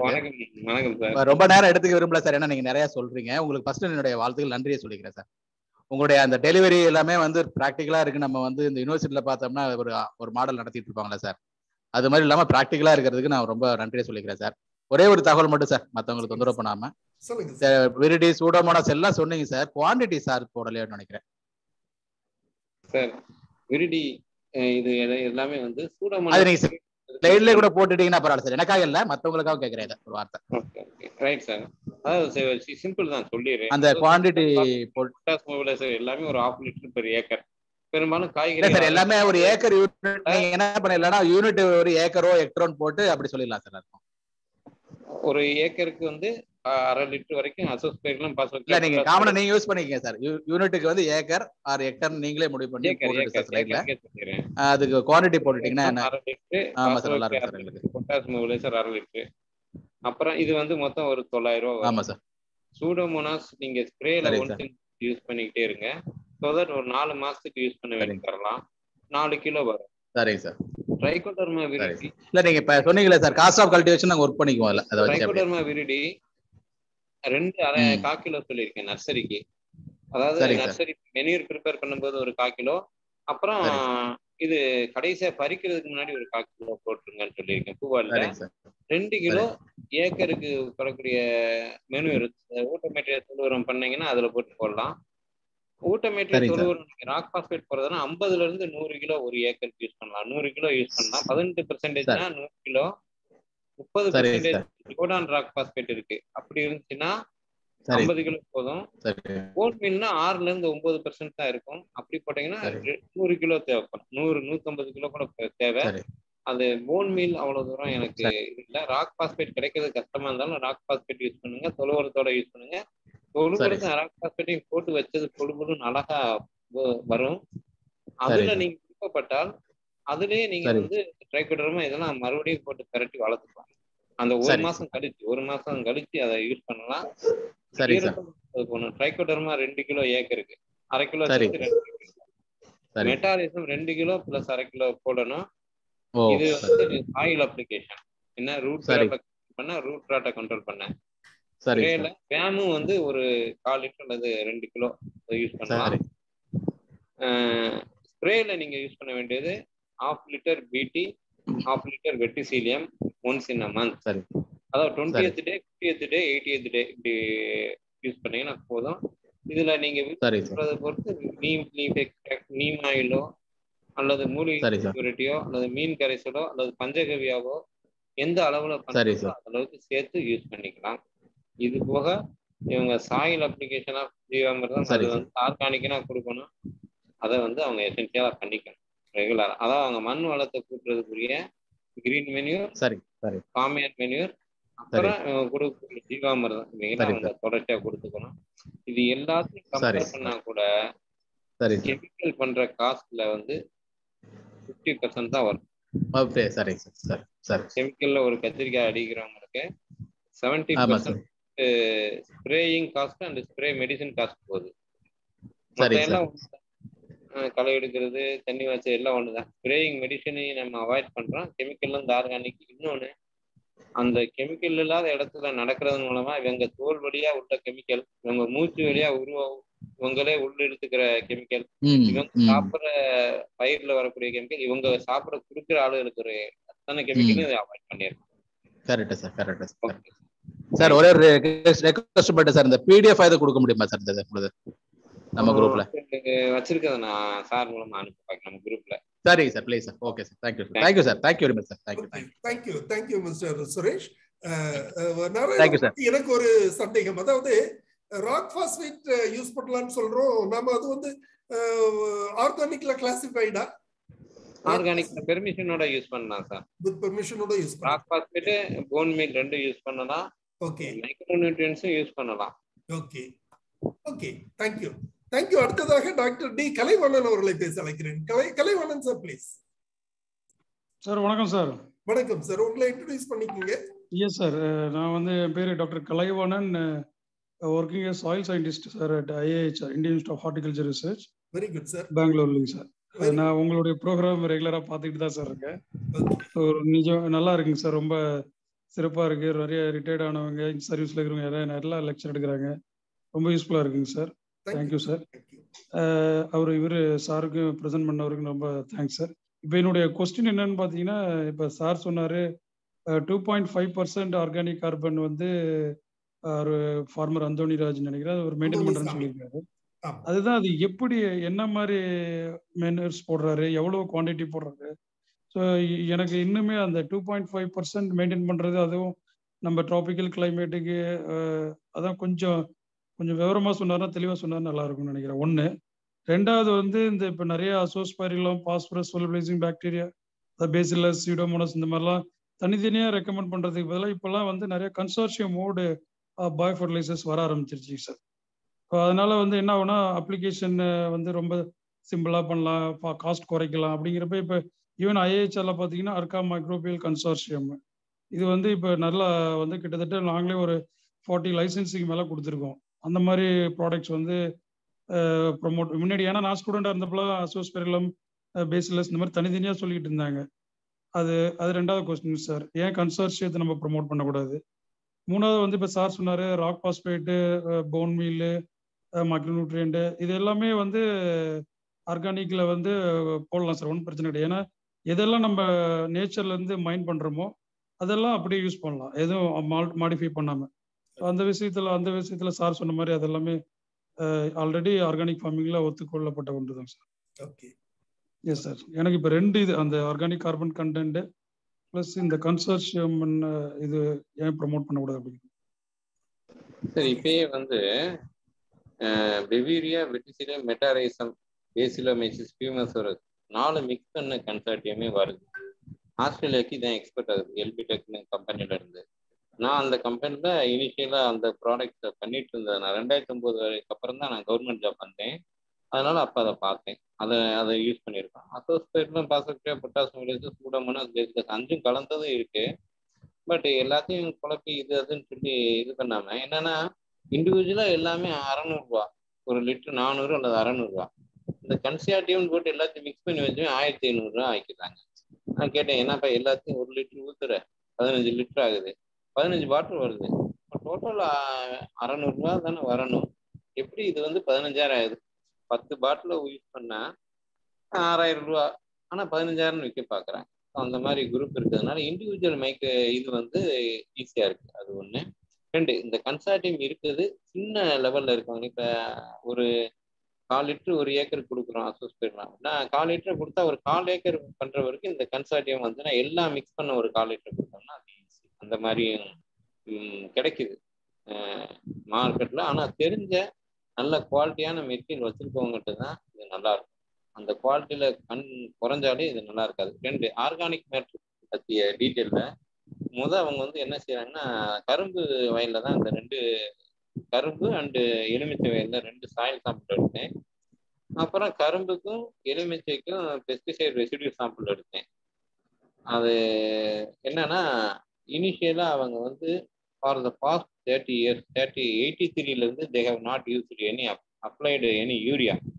எப்ப நீங்க CN ரேஷியோல ஒரு நைட்ரஜன் போடுறீங்களோ அது என்ன பண்ணுங்க, 10 கார்பனை உடைச்சிட்டு பயோ ப்ராடக்ட்ஸ் யூஸ் ஆகுது. ஸோ நம்ம CN ரேஷியோ ரிவர்ஸலா யோசிக்கிறோம். அப்படி ஒரு நைட்ரஜன் சாலிட்ஸ் கார்பனை உடைக்குது. அந்த கார்பன் குறைய குறைய ஆர்கானிக் மேட்டர் சோர்ஸ் குறையுது. இவங்க வந்து என்ன செய்யறாங்கன்னா ஆர்கானிக் மேட்டரை இன்க்ரீஸ் பண்றாங்க. ஃபர்ஸ்ட் அவர் கரும்புல பண்ண உரம் வந்து உரம் அப்படின்னு நான் என்ன சொல்றேன்னா, ஃபர்ஸ்ட் கிரீன் மெனியூர் போட்டுறாங்க. நல்லா என்ன 4 அடி 5 அடி 6 அடி உயரம் வந்ததும் வெட்டி மடக்கிடுறாங்க, பிடுங்கி போடுறாங்க. பிடுங்கி லேசா பறிச்சு உள்ள போட்டுட்டு மேல ஜீவாமிர்தம் ஊத்துறாங்க. ஜீவாமிர்தம் எப்படி தேறதுன்னா 2000 லிட்டர் பேரட்ல கொண்டு வந்து டிராக்டர்ல வச்சு அடிச்சு உள்ள விட்டுறாங்க, தண்ணியோட சேர்த்து விட்டுறாங்க. இது ஃபர்ஸ்ட் ஸ்டேஜ். செகண்ட் உரம் என்ன கொடுக்குறாங்கன்னா, காமிச்சேன்ல பெரிய தொழு உரம் டிராக்டர்ல கொண்டு வந்து அதையும் வந்து ஜீவாமிர்தம் இதை போட்டு பரட்டி அதுல பின்னாக்கு கரைசலையும் போட்டு பரட்டி செகண்ட் உரமா தட்டா போய் வச்சுட்டு அதை மூடி விட்டுறாங்க. இதுல ஜீவாமிர்தம் செகண்ட் டைம் வந்துடுது. தேர்ட் உரம் என்ன கொடுக்குறாங்கன்னா, இது சாஞ்சிடவே கூடாது கரும்பு, அதுக்காக ஓரத்துல உள்ள சோகைகளை உரிச்சு கீழே வச்சுட்டு அதுக்கு மேலேயும் நைட்ரஜன் சோர்ஸுக்காக மறுபடியும் ஜீவாமிர்தம் கொடுக்குறாங்க. ஆல்ரெடி நைட்ரஜன் ஃபிக்சிங் ஆர்கானிசம்ஸ் நிறைய இருக்கு, நிறைய நன்மைதர் உயிரினங்கள் எல்லாமே அதுல நிரம்பி இருக்கு. ஃபங்கஸ் பாக்டீரியா எல்லாமே நிறைய இருக்கக்கூடிய வளமான மண் பொதுன்னு இருக்கு. அந்த மண்ணுல இவ்வளவும் கொடுக்கறது தான். இந்த 3 கொடுக்குறாங்க, green manure, organic manure and இந்த இது எப்பயுமே இதை எரிக்கிறது கிடையாது, இந்த சருகுகளை அவங்க உரமாக்குறாங்க. இந்த 3 மூலமா அந்த நிலத்தோட ஆர்கானிக் மேட்டரை வச்சிருக்காங்க. எப்பயுமே உழுகலை, மூடாக்கா செயல்படுது. தோகைகள்லாம் வளர்ந்துருது. 2 மாசம் 3 மாசத்துலயே தரையில வந்து இது காமிச்சிருது, நிழல் கொடுக்க ஆரம்பிச்சிருது. அதனால எப்பயுமே ஈரப்பதமும் நுண்ணுயிர்களுடைய வேலையும் எல்லாமே சரியா இருக்கிறதுனால இயற்கை சத்து டைரக்டா வெயில்ல வந்து வெளியே போகாம இருக்கு. இது உழுது 30 வருஷத்துக்கு மேல ஆயிருக்கு அந்த ஒரு ஃபீல்டெல்லாம். அதனால ஆர்கானிக் மேட்டர் 2.5 வந்துருது. அதுக்கு மேலேயும் புளியங்குடியில வந்து கூட இருக்குன்றாங்க. நான் செக் பண்ணதோட ரிசல்ட் நான் கையில வச்சிருக்கேன், மெயில்ல இருக்கு. எனக்கு ஒரு காப்பி நான் எடுத்து அனுப்பினதும் காப்பி எனக்கு அனுப்பிடுவாங்க, அந்த மெயில் உள்ள இருக்கு. 2.45 அந்த ரேஞ்சுக்கு இருந்தது. அந்த மண் வந்து எடுத்தீங்கன்னா அப்படியே புழுன்னு நல்லா இருக்கு, கையை வச்சே பறிக்கலாம், மம்பட்டியே தேவையில்லை, அந்த அளவுக்கு ஆர்கானிக் மேட்டர் கூட. இதுதான் அவங்க ஆர்கானிக் மேட்டர் கூட்டுறதுக்குரிய வழி சார். இது வந்து கண்டினியூஸ் எஃபோர்ட் ஃபார் பாஸ்ட் 30 இயர்ஸ்க்கு மேல எந்த விதமான nitrogenous fertiliser போடாததுனால organic matter accumulate ஆகுது. It serves as a source for all the bio organisms, ஃபுட்டா செயல்படுது. அண்ட் எல்லா ஆர்கானிசமும் ஒர்க் பண்றதுனால அந்த அப்புறம் டெம்பரேச்சர் லோல வச்சு கரெக்டான டிகிரியில வச்சிருக்கிறதுனால எல்லாமே நல்ல ஊட்டச்சத்துக்களா வருது. இதுதான் எனக்கு தெரிஞ்ச அமைப்பு தான். ஏன்னா நான் வந்து 25, 26, 27, 28, 26, 27, 28, 29 4 வருஷம் ரட்டுன்னு பார்த்தேன். 30 வருஷம் நான் promoted to ஏடியா came to Tiruvannamalai organic சர்டிஃபிகேஷன்ல வந்து 4.5 வருஷம் இருந்த வரைக்கும் இந்த இதை பார்த்துட்டேன். இயற்கை சத்துக்களை கூட்டுறது அடிப்படை. அதை பேஸை செய்யாம வேற இவங்க ஸ்ப்ரே பண்ண அதை செய்யறதுலாம் வேலை செய்யாது. அதனாலதான் நியூட்ரியன்ட் டெஃபிஷியன்சி கரெக்ட் பண்றதுக்கு டேக் எஃபோர்ட் ஃபர்ஸ்ட், அப்புறம் பெஸ்ட்டை கண்ட்ரோல் பண்றதுக்கு வாங்கன்றதுக்காண்டி தான் இந்த இதுல நியூட்ரியன்ட்டை சேர்த்து கண்ட்ரோல் மெத்தட்ஸ் கொண்டு வரும்போது. Thank you sir.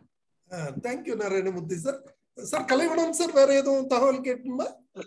இல்ல சார், நல்லா அருமையா விளக்கமா சொன்னாருங்க சார். இப்ப எனக்கு அந்த கரும்புல ஸ்டாண்டிங் கிராப்ல எப்படி அதை கிரீன் மெனூர்ஸை வந்து இது பண்றாங்களா, இல்ல வெளியில வேற ஃபீல்ட்ல க்ரோ பண்ணி எடுத்துட்டு வந்து போடுறாங்க? அதாவது ஹார்வெஸ்ட் பண்றாங்கல்ல, ஆமாங்க சார். அதாவது ஹார்வெஸ்டே அவர் வரிசையா 3 மாசம் தொடர்ச்சியா பண்ணுவார். இன்னைக்கு இந்த ஏக்கர் ஹார்வெஸ்ட் ஆகுது. ஹார்வெஸ்ட் ஆன உடனே அவங்க சீச்சு ஏத்துறோம்னு சொல்லி மேல சீச்சுவாங்க. அது செய்யும் போதே தே வில் ஷோ இதை போட்டுருவார், கிரீன் மெனியூர் சீட். அவர் அன்னைக்கு மீட்டிங்ல சொல்லும் போதே நான் வந்து கார்பரேட் கம்பெனி யார்ட்டையும் 1 பைசா செலவு பண்றதில்ல, எக்ஸப்ட் 2 லட்சம் ரூபாய்க்கு வருஷத்துக்கு தக்கப்பூண்டு விதை வாங்குவேன். அதை தவிர வேற எந்த காசும் நான் வெளியில எந்த இன்புட்டும் வெளியில இருந்து வாங்குறது இல்லை அப்படின்றாரு. இந்த 300 ஏக்கருக்கு அந்த கிரீன் மெனியூரை இன்னைக்கு போட்டுருவாங்க. அது வளரும். அடுத்த நாள் இது கட் ஆகும். அதுக்கு முந்தின நாள் கட் பண்ணதுக்கு சீச்சுவாங்க, அதுக்கு முந்தின நாள் சோ ஆகிட்டு. அப்ப சோயிங் நடந்துகிட்டு இருக்கும். சோ ஆகி 2 நாள் ஆனது இருக்கும், 4 நாள் ஆனது இருக்கும், 6 நாள், 3 நாள், 4 நாள், 5 நாள் சோயிங் பண்ணி 45 நாள் அதையும் ஒரே நாள்ல பார்க்கலாம். நீங்க உள்ள நடந்தீங்கன்னா புதுசா சோ ஆகிட்ட ஃபீல்டும் பார்க்கலாம், சோ பண்ணி 30-40 நாள் ஆன கிரீன் மெனியூரும் பார்க்கலாம். அந்த 30-40 அந்த ரொட்டேஷன்ல கரெக்டா பண்ணுவாங்க. அந்த 30 நான் இங்க வந்து சர்வ் பண்ணிட்டு இருப்பேன், அங்க வந்து கட் பண்ணி ஆர்கானிக் மெனியூர் உள்ள போட்டுட்டு இருப்பான். ஸோ அடுத்த வருஷம் அது கரெக்டா கட்டிக்கு வரும். அது சுகர் ஆகும். சுகரா வந்து அவர் விற்கிறாரு. ஸோ அந்த மாதிரி கரெக்டான ஒரு லைன்மெண்ட் வச்சிருக்காங்க. அது அவங்களுக்கு லேபர் மட்டும் ஒரு வாரத்துக்கு 1,30,000 ஆகும். கணக்கு வாரத்துக்கு 1,30,000 லேபர் ஆகுது. அப்புறம் ப்ராஃபிட் எது வருதுன்னு கேட்டப்பதான் சுகர்கெயின் தான் ப்ராஃபிட். சுகர்கெயின் ப்ராஃபிட் வந்து 24 acre into 60 ton average yield. அவருக்கு 90 டன் நாங்கள் கிராப் கட்டிங் ஈல்டு பார்க்கும்போது எடுத்தது. இளஞ்செழியன் என் கூட ஃப்ரெண்டு தான் ஏடிஏ வாசுதேவன். அவர் தான் போயிட்டு அவர் தான் அங்கே ஃபோன் பண்ணாரு, இந்த மாதிரி வந்துருச்சுன்னு. உடனே பேப்பர்ல வந்து போட்டு விட்டாருப்பா, கிலோவை பார்த்தோம் அப்படின்னாரு. ஆனா ரகம் 30 வருஷம் ரட்டுன்னு நீங்க சொல்றீங்க, ஆனா இடையில வந்த ரகம் இருக்கேன் சார். நான் ரகம் என்னன்னு கேட்டேன், ரகமே தெரியாது. ஏன்னா இடையில ட்ரைனஸ் வரும்போது சேஞ்சு சம் ஆஃப் த இடங்கள் ட்ரை ஆனதை மாத்தணும். அதனால எந்த ரகம் இருக்குன்னு ஃபைனல் சொல்ல முடியாதுன்னு தான் சொன்னாங்க. ஸோ என்னன்னா அவங்க ஈல்ட வந்து 60 டன் ஆவரேஜ் கொண்டு போறாங்க. But சாஞ்சிருச்சுன்னா 45 ton, 25% லாஸ்னா. ஒன்ஸ் லார்ஜிங் ஆயிடுச்சுன்னா, லார்ஜிங் ஆகாம எப்படி வைக்கிறீங்க? லார்ஜிங் ஆகுது இந்த தோகையில தண்ணி சேர்ந்து வெயிட்டுக்குன்னா லார்ஜ் ஆகும். தோகை வரும்போதே உரிக்கிறதுக்கு ஆள் ஏற்பாடு பண்ணிடணும். கரெக்டா உரிச்சு கீழே போட்டு அதை சத்தா மாற்றிடணும் அப்படின்றாங்க. ஸோ அந்த கரெக்டான இது பண்ணிக்கிட்டே இருக்கணும். கரும்பு வந்து அந்த எங்களுக்கு நாங்கள் 4-5 பேர் போயிருந்தோம். அதில் இந்த கரும்புக்கு இந்த கரும்புக்கு என்ன வித்தியாசம்?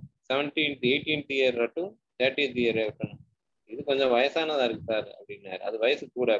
திருப்பி 30th இயர் ரட்டுன்ல வயசு கம்மி, இதுதான் வயசு கூட சார் அப்படின்னாரு. அப்போ ஆர்கானிக் கார்பனோட அளவு கூடி 30 வருஷமா இருந்த ஆர்கானிக் ரட்டுனுக்கு வந்து ஒரு இம்ப்ரூவ்டு குரோத் காமிக்குது.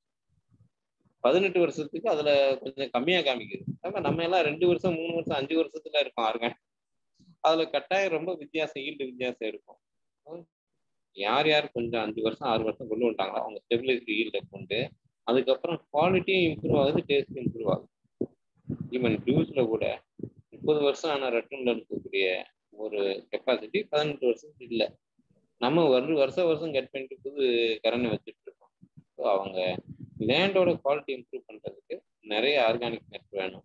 அதுக்கு ஏற்பாடு பண்ணா நல்லா வரும் sir. Thank you. Thank you doctor Kalaivanan for your question. அதாவது நான் அவங்களோட ஃபீல்டை நான் விசிட் பண்ணியிருந்தேன் லாஸ்ட் மந்த் 6ஆம் தேதி. ஸோ ரொம்ப பிரம்மாண்டமா இருந்தது. அதாவது அவருடைய நிலம் வந்து இயற்கையாவே நல்ல வளமுள்ள நிலமா தெரியுது. இன்னொன்னு இவங்க கடந்த 40-45 ஆண்டுகளாக இயற்கை விவசாயத்திலே, அது வந்து அங்கக விவசாயம்னு சொல்றதை விட இயற்கை விவசாயம்னு சொல்லலாம். முழுக்க அவங்க தோட்டத்திலே உருவாகிற பொருட்களை கொண்டுதான் அவங்க விவசாயம் பண்றாங்க. பயிர்ல உள்ள அந்த திராஷஸை பயன்படுத்துறாங்க. அத மாதிரி அந்த கொளிஞ்சி அல்லது தக்கைப்பூண்டு போன்ற கிரீன் மனியூர் கிராப்ஸை போட்டு ரைஸ் பண்ணி அதை உழவு பண்ணி அதை இது பண்றாங்க. ஸோ முழுக்க இயற்கை விவசாயமா தான் பண்ணிட்டு இருக்கிறாங்க. நல்ல ஒரு வருமானத்தையும் ஈட்டிட்டு இருக்காங்க. ஸோ அவருடைய இன்டர்வியூ, நேரடியான இன்டர்வியூ வந்து ஜேம்ஸ் என்ற பெயர்ல, அதாவது திரு அந்தோனிசாமி அவர்களுடைய மகன் அக்ரி கிராஜுவேட் அவர் வந்து திரு ஜேம்ஸ் அவர்கிட்ட தான் என்னுடைய இன்டர்வியூ நடத்தியிருந்து. அது வந்து நம்ம யூடியூப்ல நம்ம ஃபார்ம் கிராஜுவேட் சேனல்ல நீங்க பாத்தீங்கன்னா தெரிஞ்சுக்கலாம். நன்றி சார், தேங்க்யூ. சென்னையிலிருந்து திரு ஹியூபர்ட் அவர்கள் பேச கேட்டிருக்காங்க. திரு ஹியூபர்ட் உங்க கருத்தை தெரிவிக்கலாம். நன்றி. Good evening Joe brother, thank you very much sir. அதாவது professor Narayanan sir, very nice, ரொம்ப அருமையா இருந்தது. ஏன்னா நானும் ஒரு organic man, I love organic food. அதே மாதிரி சார், நான் என்னன்னா ஒரு கந்தசாமி பண்ணையார் சொன்ன மாதிரி நிறைய கருத்துக்கள். இப்போ ஒரு விவசாயி வந்து எப்படியும் அவன் மனநிலைமைக்கு வந்து கார்பரேட்டா விவசாயமா, எனக்கு எதுல ப்ராஃபிட் கிடைக்கும் அந்த மாதிரி ஒரு கொண்டு வந்துட்டாங்க. ஒரு காலகட்டத்தில் நல்ல விவசாயம் இருந்ததெல்லாம் இப்போ வந்து ப்ராஃபிட் அந்த மாதிரி. அப்படி பார்க்கும்போது அவங்களுக்கு அந்த விவசாயிக்கு ஏதாவது ஒண்ணு செய்திடணும். அந்த ஆர்கானிக் என்ற மேல இன்னும் கொஞ்சம் அந்த பற்று வர கொஞ்சம் நாள் எடுக்கும். ஆனால் நீங்க சிட்டி லெவல், சிட்டி கார்டன்ஸ் இருக்கு, சின்ன சின்ன தோட்டங்கள், லேண்ட் ஹோல்டிங்ல மக்கள் வந்து இந்த ஆர்கானிக் ஃபுட்டை ரொம்ப விரும்ப ஆரம்பிக்கிறாங்க. தாங்களே அந்த ஆர்கானிக் ஃபுட்டை செய்யணும். நீங்க சொன்ன அந்த கருத்துக்கள், அந்த மாதிரி ஆர்கானிக் ஃபர்டிலைசர்ஸோ அல்லது பெஸ்டிசைடோ அது வந்து அவங்க செய்யறதுக்கு ரொம்ப இதுவா விரும்புறாங்க சார். நிச்சயமா இது வரும் ஒரு காலகட்டத்தில். இந்த மனமாற்றம் ஒரு பெரிய மாற்றமாக மாறும். you have started something, Professor Narayanan sir, with the help of brother Agri Joe. இது இன்னும் பெரிய ஒரு காங்கிரிகேஷனா மாறும் என்று நாங்க நம்புறோம். நல்லது நடக்கும். இது என்னுடைய வியூ தான் சார். உங்ககிட்ட கேள்வி கேட்க எதுவும் இல்லை. நன்றி நன்றி ஹியூபர்ட் சார், உங்களுடைய கருத்துக்களுக்கு நன்றி. நிகழ்ச்சி வெகு சிறப்பாக நடத்தி நமக்கு அந்த பிராக்டிக்கலாக படக்காட்சிகளையும் காண்பித்து இந்த நிகழ்ச்சியை நடத்தி கொடுத்த வேளாண்மை உதவி இயக்குனர் திரு எல் நாராயணமூர்த்தி அவர்களுக்கு நமது குழுவின் சார்பில் எனது நெஞ்சார்ந்த நன்றியினை தெரிவித்துக் கொள்கிறேன். மேலும் நிகழ்ச்சிக்கு மெருகு வெட்டும் வண்ணம் இந்த நிகழ்ச்சியில் கலந்து கொண்டு பல்வேறு சந்தேகங்களையும் கேள்விகளையும் கேட்டு எல்லோருக்கும் அனைத்து தெளிவுகளும் பெற்றுக்கொள்ள உதவிய அனைத்து பங்கேற்பாளர்களுக்கும் நமது குழுவின் சார்பில் எனது நன்றியினை தெரிவித்துக் கொள்கிறேன். இன்னொரு நிகழ்ச்சியில் நாளை காலை 11 மணிக்கு சந்திக்கலாம். நன்றி, வணக்கம்.